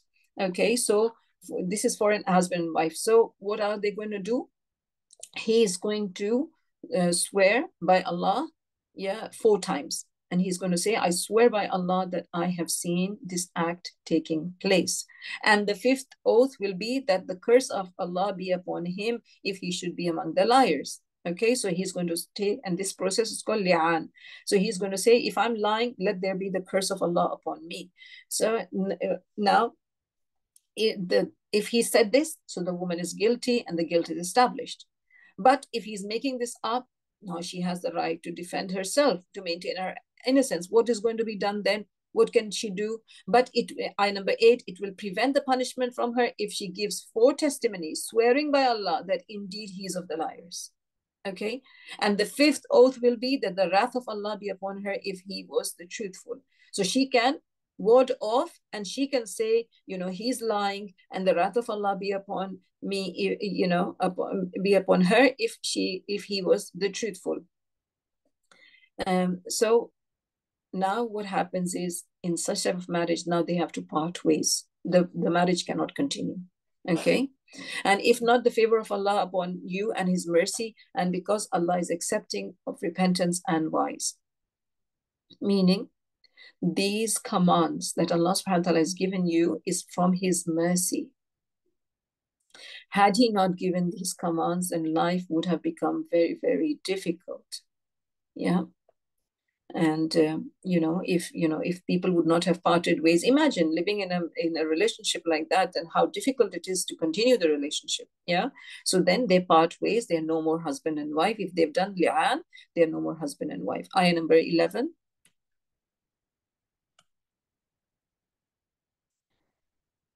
And indeed, those who came with falsehood are a group among you. Yeah, this is now the story beginning of the incident of Ifk. If any sister can, on sunnah.com, there is a whole detail about Aisha radiallahu ta'ala anha, and, just write down incident of ifk. This is the slandering of Aisha radiallahu ta'ala anha. It is a long story, but I'm trying to make it short. But I would suggest that if you can read it yourself in depth. Yeah. So, indeed, those who came with falsehood from our group among you, do not think it is. Do not think it bad for you, rather it is good for you. For every person among them is what punishment he has earned from the sin, and he took upon himself the greater portion thereof. For him is a great punishment. Now, the incident, if means lie, and this was a great lie. And this happened when Nabi sallallahu alaihi wasallam was returning from the battle of Banu Mustaliq. Okay. And Nabi sallallahu alaihi wasallam used to draw lots every time he would go on a battle. He would draw lots, and then whosever name among his wives would be taken out with the draw, then that wife would accompany him on that expedition. So this time it was Aisha radiallahu ta'ala anha. So she went along with Nabi sallallahu alaihi wasallam, and she had a necklace, and she was wearing that necklace. So as the expedition is returning, so they stopped over for some rest, and she went to use the toilet. She went to the bathroom. She in the fireplace, and then she returned from and sat. They used to sit on the camel. On the camel, they used to be like in olden times, they would have like for a bride on top, so something on top as like a cover, a box type of a thing. So that was for her. And mind you, Aisha radiallahu ta'ala anha was young and lean, so she was thin, so nobody would know. I'll tell you why I'm telling you this. So she comes back from the toilet, and she realizes that her necklace has fallen off. So then she goes and looking for her necklace, and she is missing her necklace, and she can't find it. But when she returns, she sees that all the people have moved, and the people who were carrying her the thing that she was in and putting it on the camel, they didn't realize she's not sitting, because like I said, she was thin, and her weight was she was not something that they would feel that it's light, because she was anyway light. So they didn't realize, and they moved on. So Aisha radiallahu ta'ala anha, how clever she is, that she's not running after looking for them. She just sat there. She stayed at the same spot, thinking, the moment they realize I'm not there, they'll come back looking for me. And while she was lying there, she dozed off. And then when she dozed off, there was another Sahabi. His name was Safwan bin Mu'attal. Safwan bin Mu'attal, his job was, to come. He would come after a few hours, or after the caravan would have passed of the believers, so that he would remove the tracks, so then people wouldn't know where the people have went. And then if anyone had dropped any of their precious belongings, he would collect them and bring it back to the Muslims. So now he sees that he sees Aisha radiallahu ta'ala anha. Now he had seen Aisha radiallahu ta'ala anha before the ayat of covering was revealed, ayat for hijab was revealed. So he recognizes her, and immediately he says, Inna lillahi wa inna ilayhi rajiun. At that, because she dozed off, she wakes up, and she she covers herself. So what happened then, that he asked her to sit on the camel, and they walked in Medina, and he brought her in Medina. He did not have no conversation, nothing at all. And when they enter Medina, and Abdullah ibn Ubay was a hypocrite leader, and he was a staunch enemy of Nabi sallallahu alaihi wasallam. He hated Nabi sallallahu alaihi wasallam, but did not show it. Okay, so what did he do when he saw them come in? He accused Aisha radiallahu ta'ala anha that she has committed zina with this companion. Ya Allah. And bear in mind, he's a munafiq, he's a hypocrite. And also that Aisha radiallahu anha said that he did not even talk to me. The only words he said was inna lillahi wa inna ilayhi rajiun. That's all. So now the rumors started spreading. Now Aisha radiallahu anha, when she reached Medina, after a travel, a person gets ill. So when she's ill, she's not aware of what is happening outside her house. She's ill, but she realizes and she says, I noticed that Nabi Sallallahu Alaihi Wasallam is not as affectionate towards me, that I'm ill and he's, she said she found him indifferent, but she did not know why. And then what happened is that, she wanted to go to she asked for his permission to go to her parents' house. And then, she met her father's, Abu Bakr and his sister. And they were, they used to go to relieve themselves at night. So when she's going there, the auntie stumbles on something and she curses her son. Mister. So she curses her son. She said, why are you cursing your son? So he said, don't you know what is happening? And then the auntie tells her exactly what has happened. And hearing this, Aisha radiallahu ta'ala anha cried, and she did not, she cried, and what the people have been saying about her. And then Allah subhanahu wa ta'ala is saying that this is what Allah subhanahu wa ta'ala says, that indeed those who came with falsehood, meaning Allah calls it a lie. And a group among you do not think it is bad for you, that for every person among them is a punishment he has earned for his sin, and he who took upon himself the greater portion thereof, for him is a greater punishment. Meaning Allah is reprimanding the Muslim community that when you heard it, did not the believing men and believing women think good of one another? This is an obvious falsehood. See, Allah subhanahu wa ta'ala did her bara'ah. Allah subhanahu wa ta'ala said she did not do anything. And this is a slander. And Allah subhanahu wa ta'ala is telling of these believing men and women that why did you, and for us an action point, if we hear anything about our brothers and sisters and you know them, do stand up and say this is a lie. Don't try and defend their honor, because a Muslim's honor is meant to be defended. Why did they who slandered, ayah 13, why did they who slandered not produce four witnesses? And when they do not produce four witnesses, then it is they in the sight of Allah who are the liars. And all this has happened over a period of 1 month. Imagine that. And imagine also that people who say Nabi Sallallahu Alaihi Wasallam knew and knew the unseen, how does Nabi Sallallahu Alaihi Wasallam, you need to read the story in detail, then you'll know how sad Rasulullah was and how, it disturbed Nabi Sallallahu Alaihi Wasallam, all the conversation and all the rumors. So if Nabi Sallallahu Alaihi Wasallam knew the future, why would he get upset? So then Allah subhanahu wa ta'ala in ayah 14 says, and if it had not been for the favor of Allah upon you and his mercy in this world and the hereafter, you would have been touched for that lie in which you were involved by a great punishment. When you received it with your tongues, meaning, without even thinking about it, what you heard, you passed it on. Meaning, and it's so important we don't do this as well. An action point, write it down that don't forward messages just like that. Inquire about it. And you said with your mouths of that which you had no knowledge.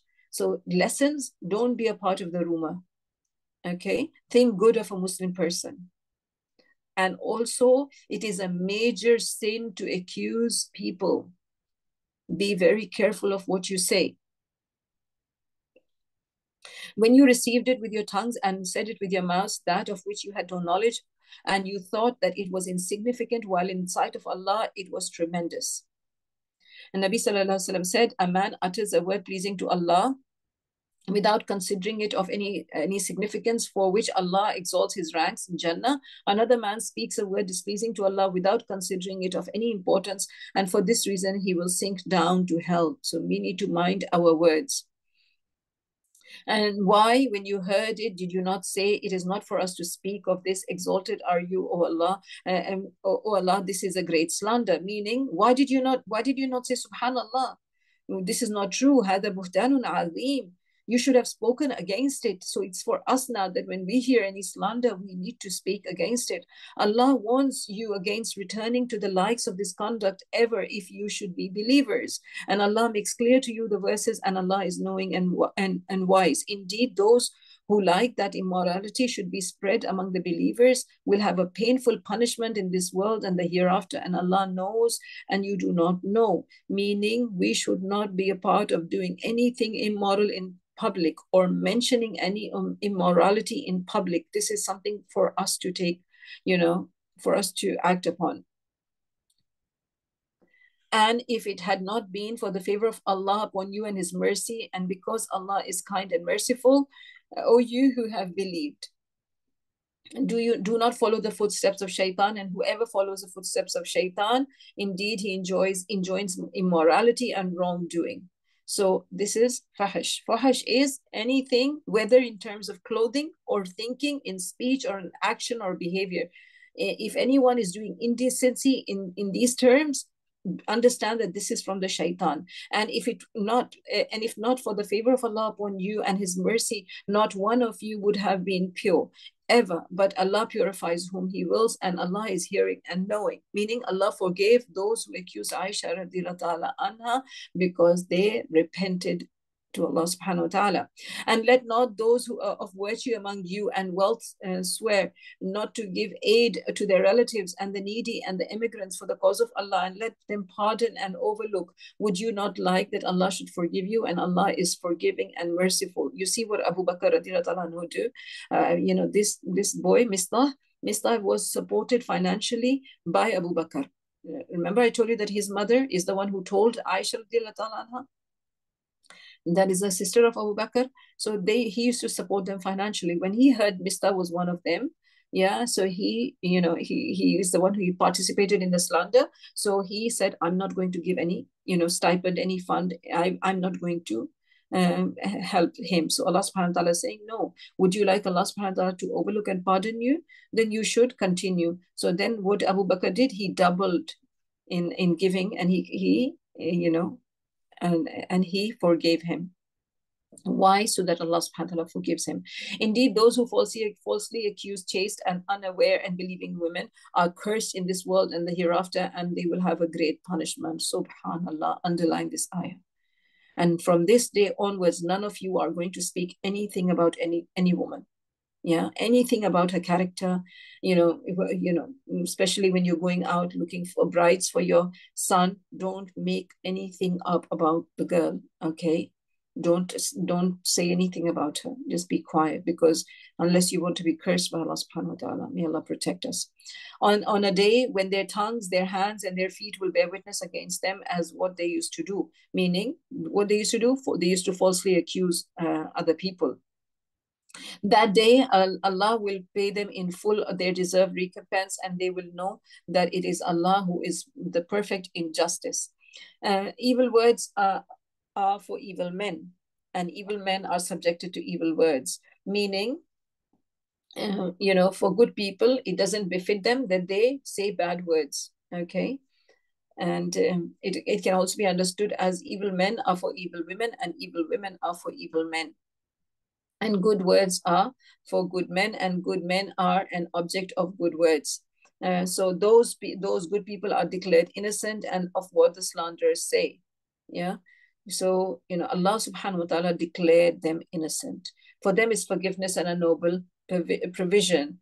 So for their patience over the problems and the hurt they have faced. Now from the ayah moving forwards, from ayah 27 onwards, we are going to be taught some manners. Okay. O you who have believed, do not enter houses other than your own house until you ascertain welcome and greet their inhabitants. That is best for you. Perhaps you will be reminded. So what are you going to do when you enter someone's house?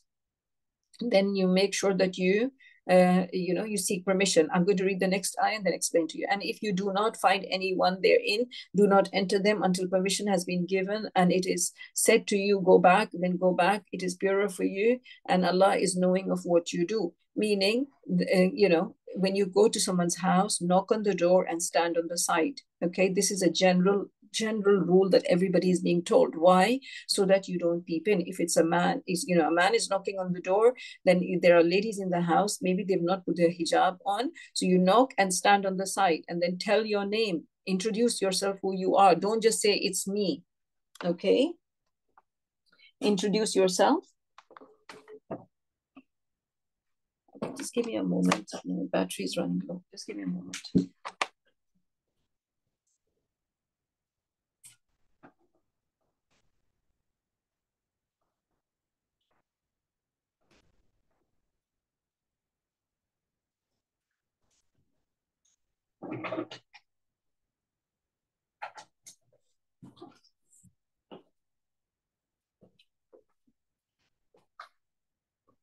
So, Jazakallah khair. So, a person should stand on the side of the door and tell their name clearly, and if permission is given, then enter.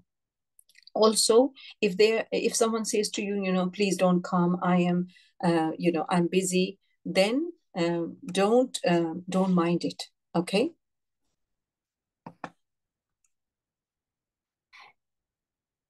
And if they don't mind it, if it was one of us, we would get so upset that, look at her, she's telling me to go back and this and that. And don't do that. And don't even try and peep from the windows or from the letterbox to see that, I know she's in there, but she doesn't want to open the door. Understand there must be some problem. She's not opening. Don't mind it. Now you're going to do it because it is Allah's order. Okay. Allah subhanahu wa ta'ala has asked you to do it. Then do it. Don't even peep. There is no blame upon you entering houses that are not inhabited, meaning you can go to public places. No problem. You don't need to seek permission, in which there is convenience for you.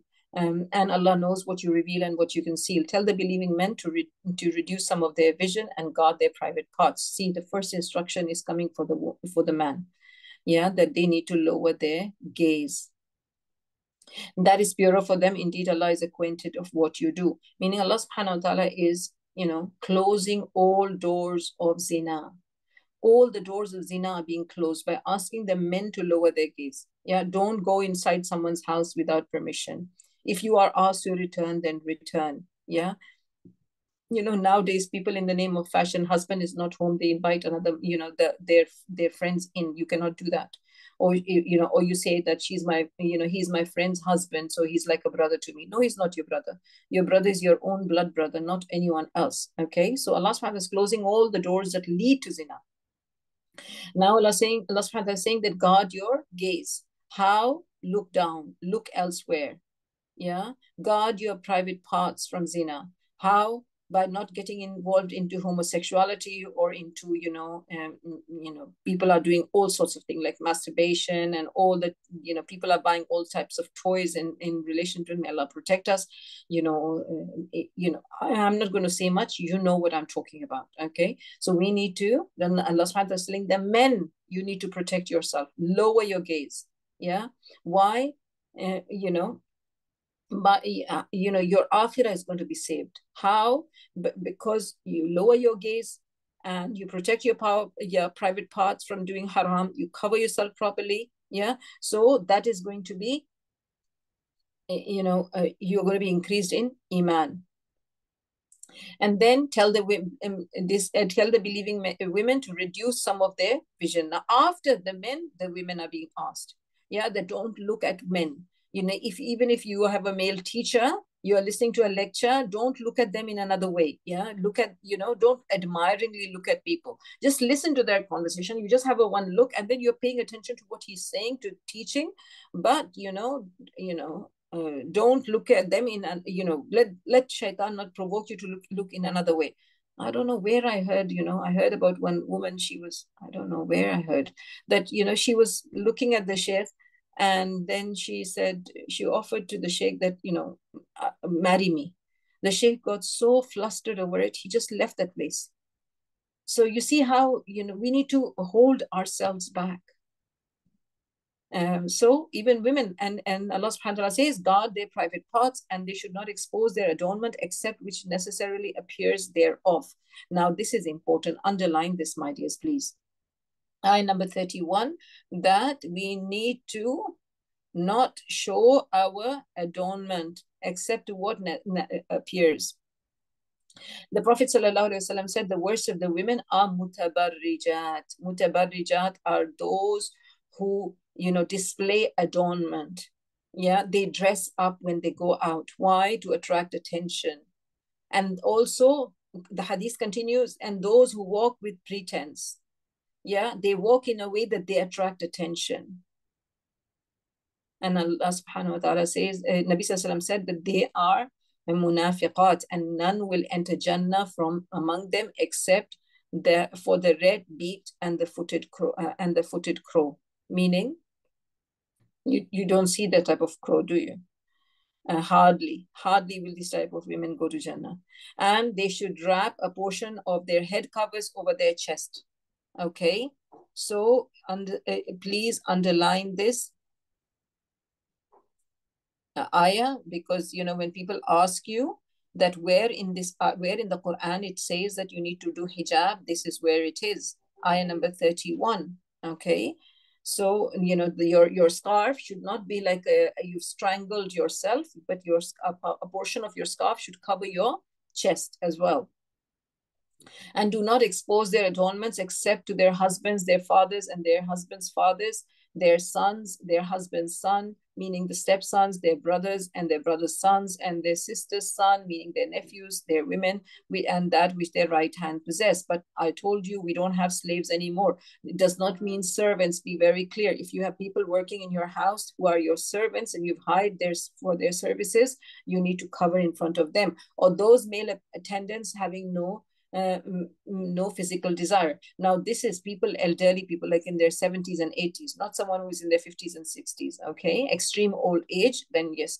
Or children who are not aware of the private aspects of women, meaning children who don't know anything about the secrets of the women. But actually nowadays even 6 years old are taught in the school in sex education. They're taught everything, so you have to be careful. Okay, you have to observe hijab in front of them, and let not stamp their feet to make known what they conceal of their adornment, meaning they should not wear anklets which make noise, or heels that make noise, so then they attract attention.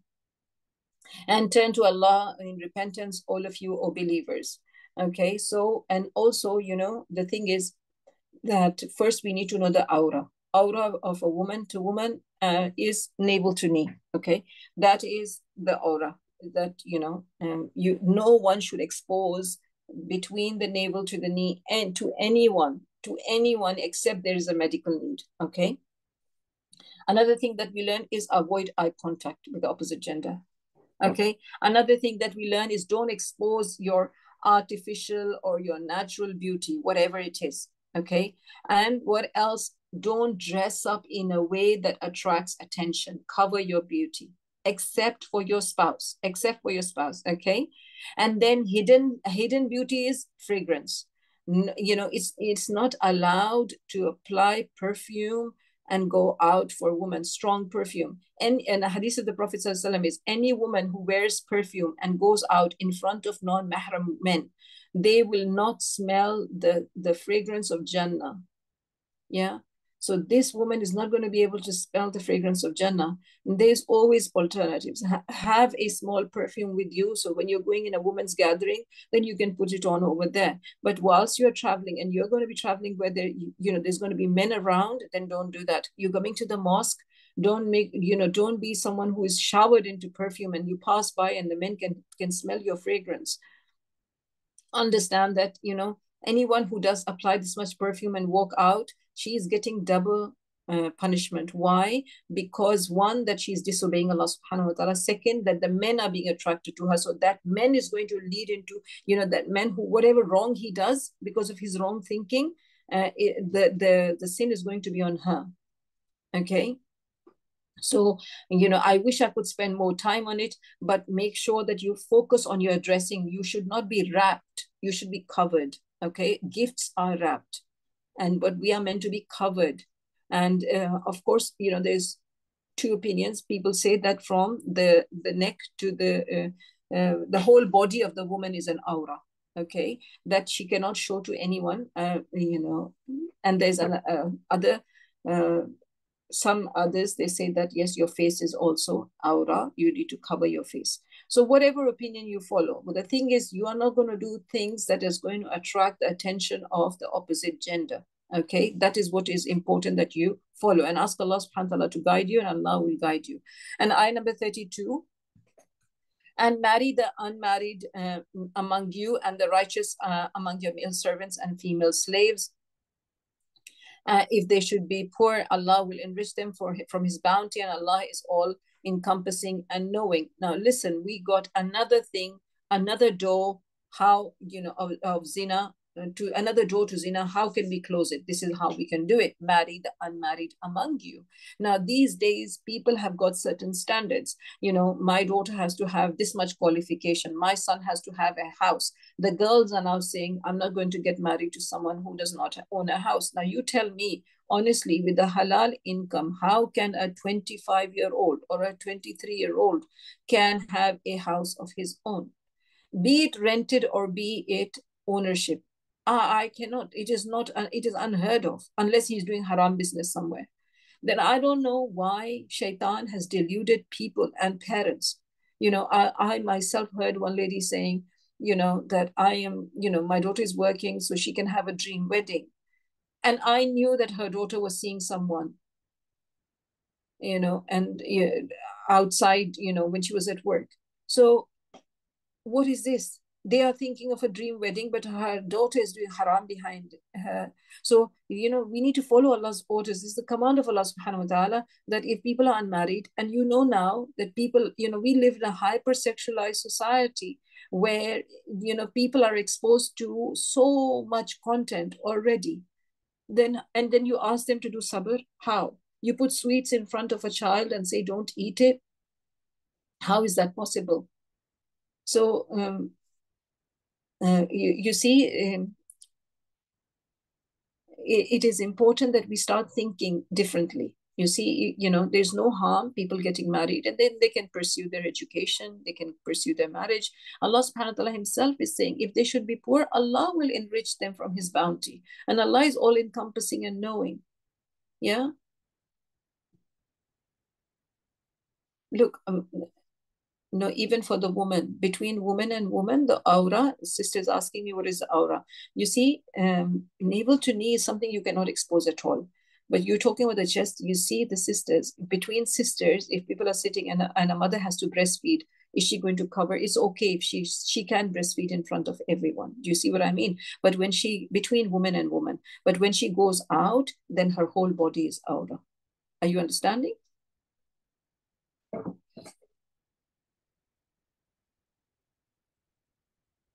Okay. All right. Next ayah number 33. But let them who find not the means for marriage abstain until Allah enriches them from His bounty. Meaning, if there is no means for people getting married, the unmarried people then should start fasting, and Allah subhanahu wa ta'ala will enrich them. Yeah. If they have no means, they have no money to get married, then that's what they should be doing. And those who seek a contract for eventual emancipation from among whom your right hands possess, meaning slave men and women, then make a contract with them if you know there is within them goodness, and give them from their wealth of Allah, which He has given to you, and do not compel your slave girls to prostitution if they desire chastity, and to seek thereby the temporary interest of worldly life. And if somebody should compel them, indeed Allah is to them after their compulsion forgiving and merciful. Meaning, people used to have the slave girls and would ask them to do prostitution. So, Allah subhanahu wa ta'ala is saying that no, the woman should not be forced. And if she's forced, then she's not sinful. And the person who is forcing her is fully responsible. Ayah 34, and we have certainly sent down to you distinct verses and examples from those who passed on before you, and an admonition for those who fear Allah subhanahu wa ta'ala. And the next ayat is our beautiful ayat. Believe me, a lone explanation of this should have taken 2 hours, but I will go through it. You have to read it yourself, my dears. Okay? Allah is the light of the heavens and the earth. The example of His light. So Allah subhanahu wa ta'ala is the giver of light, and His attribute is also of light. Okay, the example of his light, meaning his guidance, the guidance he gives, and the nur of iman, yeah, he gives to his servants, is like that of a niche within which is a lamp, and a lamp is within a glass, and the glass as if it were a pearly white star lit from the oil of a blessed olive tree, neither of east nor of the west, whose oil would almost glow even if untouched by fire. Light upon light. Allah guides to his light whom he wills, and Allah presents an example for the people, and Allah is knowing of all things. So Allah subhanahu wa ta'ala, the sifa of Allah subhanahu wa ta'ala is nur, right? And then light is also a guidance, and that Allah subhanahu wa ta'ala bestows upon his servants. So an example is like that of a lamp in a niche of its surround, and then what happens? Its surroundings are illuminated. So when the light of iman enters and settles in the heart of a person, it not only illuminates the heart, but it it continues to receive its supply. If the lamp continues to receive its supply, then the lamp never dies. So what is it meaning? A believer does not let his faith extinguish. He has a continuous flow of beneficial knowledge. He's constantly attaining beneficial knowledge, so that the light of iman in his heart is always alight. And Allah subhanahu wa ta'ala says he guides whomsoever he wills. So the heart of the believer is illuminated, and whereas the heart of a disbeliever is in total darkness. Okay, the one who has knowledge is in light, and the one who is ignorant is in darkness. Yeah. So when the nur, which is the light, which is the guidance, enters the person, it transforms the person, and their actions are different. And and even around his surroundings get illuminated because of his good manners. And that can only happen if the person is constantly seeking beneficial knowledge, is striving for the way of Allah subhanahu wa ta'ala, continuously taking his supply, which is like mentioned here, pure olive oil. So the supply of olive oil is like the beneficial knowledge that the slave of Allah subhanahu wa ta'ala seeks. So may Allah subhanahu wa ta'ala give us the best of iman. May Allah make us of those people whose hearts are enriched with iman, and Allah guide us to the right actions, and Allah enriches us with guidance, and may not He leave us among those who are misguided and who are in darkness. Such niches are in mosques which Allah has ordered to be raised, and that His name be mentioned there, in exalting Him within them in the morning and the evening. So who are these people? They are those people who exalt Allah subhanahu wa ta'ala in the morning and the evening in the masjid, and they make dua to Allah subhanahu wa ta'ala. Are men whom neither commerce nor sales distract them from the remembrance of Allah and performance of prayer and giving zakah. They fear a day in which hearts and eyes will be turned about, and that Allah may reward them according to the best of what they did, and increase them from His bounty. And Allah gives provision to whom He wills without account. So here, qualities of believers are mentioned here. That who are these people who have the light, the light of guidance? They are those people who are not distracted from prayer. Why? Because the dunya does not occupy them. Because normally people are distracted from prayer because the world, the dunya, attracts them, and they are too occupied in dunya. Nabi Sallallahu Alaihi Wasallam said, a Muslim does not regularly attend the mosque to perform prayer and remember Allah, but Allah feels happy with him, just as the family of one who is absent feels happy when he comes back to them. Look, subhanallah, how much Allah subhanahu wa ta'ala is happy when the person is regularly coming to the mosque. May Allah allow our sons, our husbands, our brothers, our fathers, our grandparents to go to the mosque often. Ameen. On the contrary, those who disbelieve, their deeds will be like a mirage in a lowland, which a thirsty one thinks is water, until when he comes to it, he finds it is nothing. However, he finds Allah before him, and He will pay him in full his due, and Allah is swift in account. Meaning, anything not done for the sake of Allah they will have nothing, no reward in the hereafter. Their deeds are not going to be accepted. And they will never ever enter Jannah. Ayah 40, another example is being given, or they are like darkness within an unfathomable sea, which is covered by waves, upon which are waves, over which are clouds. Meaning there's a storm in the middle of the ocean. The sea is so deep, and there's a storm in the ocean, and darkness is upon some of them upon others. When one puts out his hand therein, he can hardly see it. And he to whom Allah has not granted light, for him there's going to be no light. Meaning the disbelievers are going to be in layers and layers of darkness. There's no iman in his heart, and he does not have beneficial knowledge, and as a result, he is not guided. So guidance is necessary, and he did not have the desire to be guided. Yeah. If when a person has a desire to be guided, Allah subhanahu wa ta'ala definitely guides that person. Then do you not see that Allah is exalted by whomever is within the heavens and the earth, and by the birds with wings spread in flight? Meaning you see the birds, when they're flying, this is them doing tasbih. This is how we learn. The flying birds are actually, that's their tasbih. They're glorifying Allah subhanahu wa ta'ala. Okay, so next time when you see the birds migrating, flying, know that they are doing the tasbih. Each of them has known his means of prayer and exalting him, and Allah is knowing of what they do. Okay, I wish I had time. I could have spent more time on it. Okay. Now, now what we are going to be doing, an action point, is that we are going to be increasing in tasbih. If everything around us is doing tasbih, then we need to be doing tasbih as well. And to Allah belongs the dominions of the heavens and the earth, and to Allah is the destination. Do you not see that Allah drives the clouds and he brings them together, then he makes them into a mass, and you see the rain emerge from it, and he sends down from the sky mountains of clouds within which is hail, and he strikes with it whom he wills, and averts it from whom he wills, and the flash of its lightning almost takes away the eyesight. Again, Allah subhanahu wa ta'ala is showing his power. He has all the power, and he can do everything. Allah alternates the night and day. Indeed, in that is a lesson for those who have vision. Allah has created every living creature from water. And of them are those who move on their bellies, and of them are those who walk on 2 legs, and of them are those who walk on 4 legs. And there are creatures that walk, they have more legs than we can count. Allah creates what he wills. Indeed, Allah is over all things competent.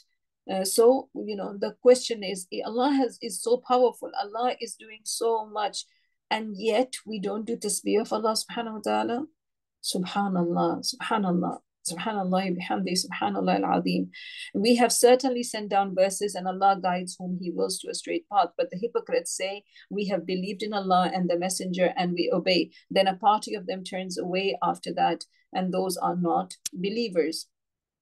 Why? Because they keep on changing their actions, and they don't obey the orders of Allah subhanahu wa ta'ala. And when they are called when they are called to the words of Allah and his messenger to judge between them, at once a party of them turns aside in refusal. Yeah, they don't want to hear the Quran. And if the right is theirs, they come to him prompt in obedience. Meaning, if they're going to get any benefit from it, then they come running and they say, we are Muslims. Is there a disease in their hearts, or they have doubted, or do they fear Allah? Will they be unjust to them or his messenger? Rather, it is they who are wrongdoers. Meaning, why don't you obey Allah subhanahu wa ta'ala? Yeah.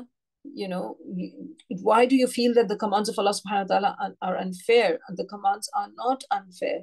The only statement of true believers when they are called to Allah and his messenger to judge between them is that they say, we hear and we obey. They say, sami'na wa ata'na. Then Allah subhanahu wa ta'ala says, وَأُولَٰئِكَ هُمُ الْمُفْلِحُونَ, and they are those who are successful.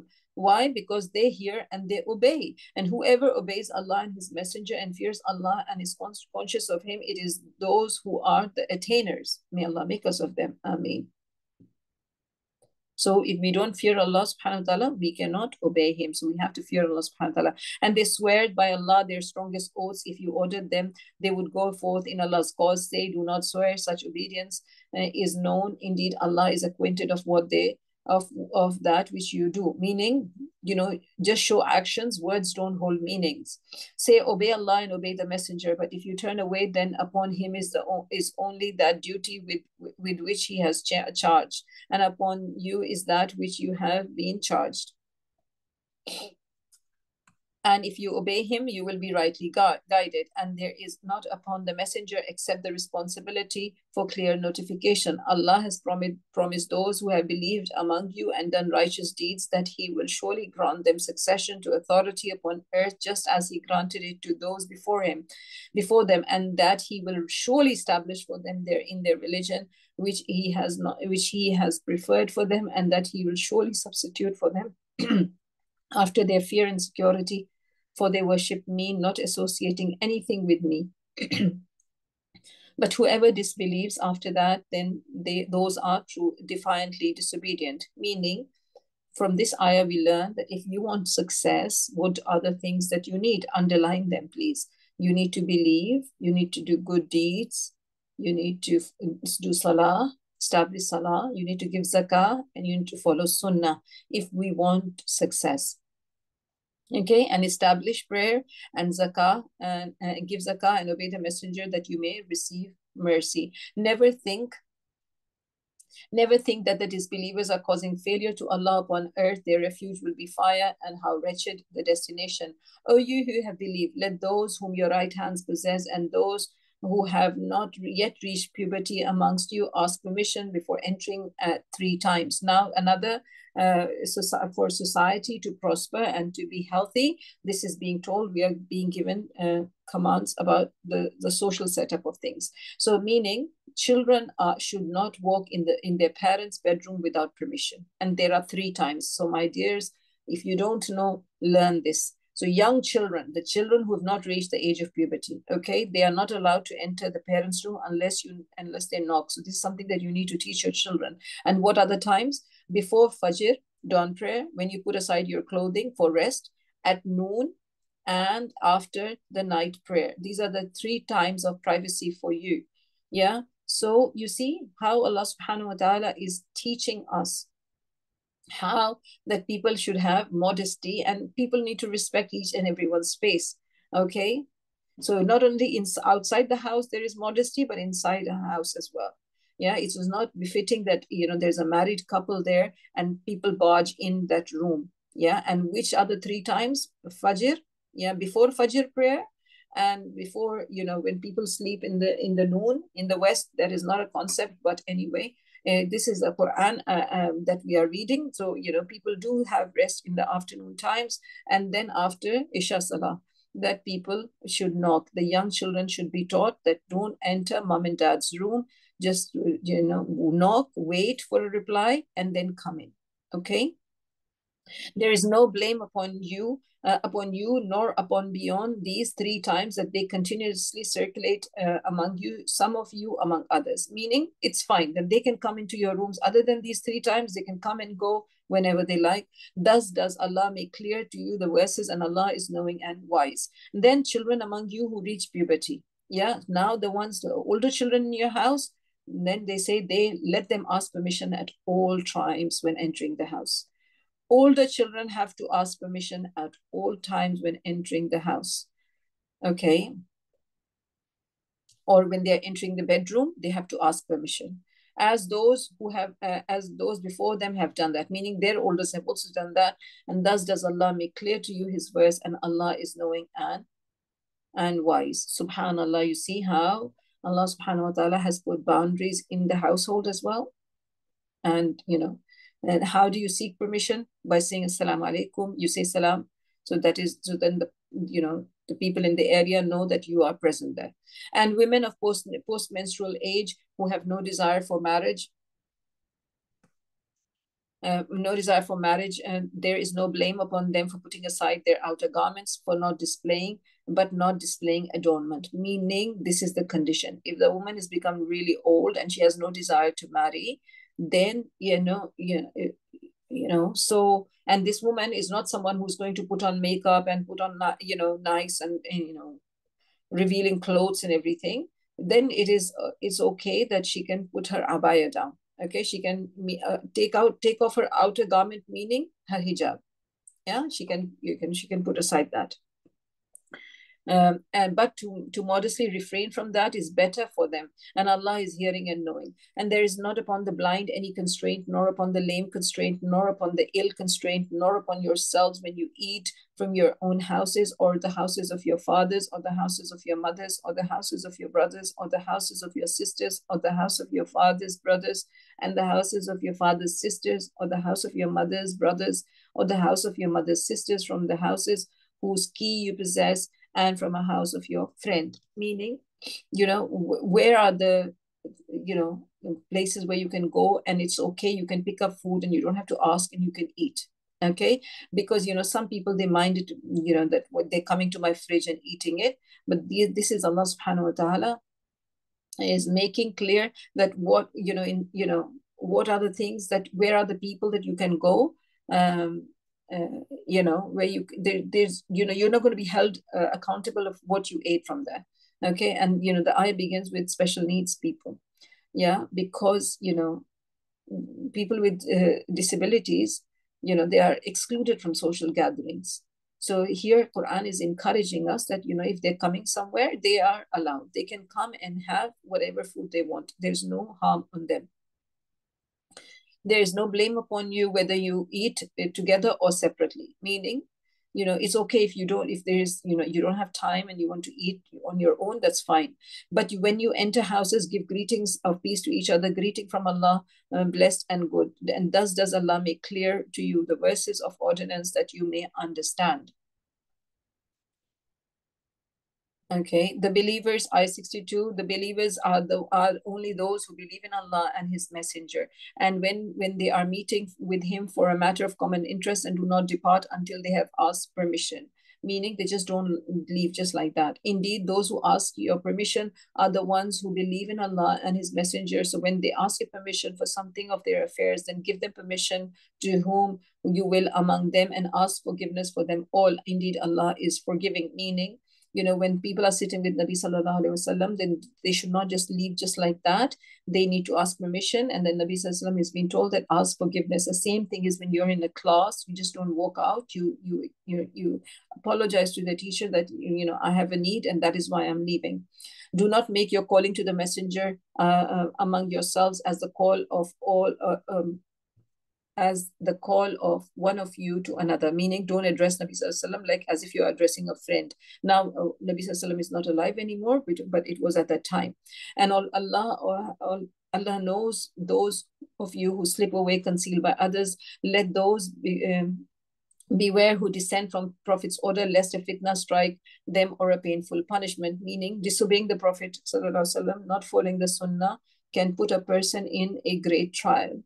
Okay, unquestionably to Allah belongs whatever is in the heavens and the earth. Already He knows that upon which you stand, and He will know the day when you will be returned to Him, and He will inform them of what you have done, and Allah is knowing of all the things. Inshallah, we will start Surah Al-Furqan tomorrow. There was so much to say. I still, summarize a lot. Inshallah, some other time we will do a detailed tafsir of Surah Al-Nur. Inshallah, after maybe Surah Yusuf, we'll see how things go. Jazakumullahu khairan, my dears. I have taken a lot of your time. May Allah subhanahu wa ta'ala be pleased with you. May Allah forgive me and accept for me the good of it, and may Allah forgive the wrongdoings. Jazakumullahu khairan.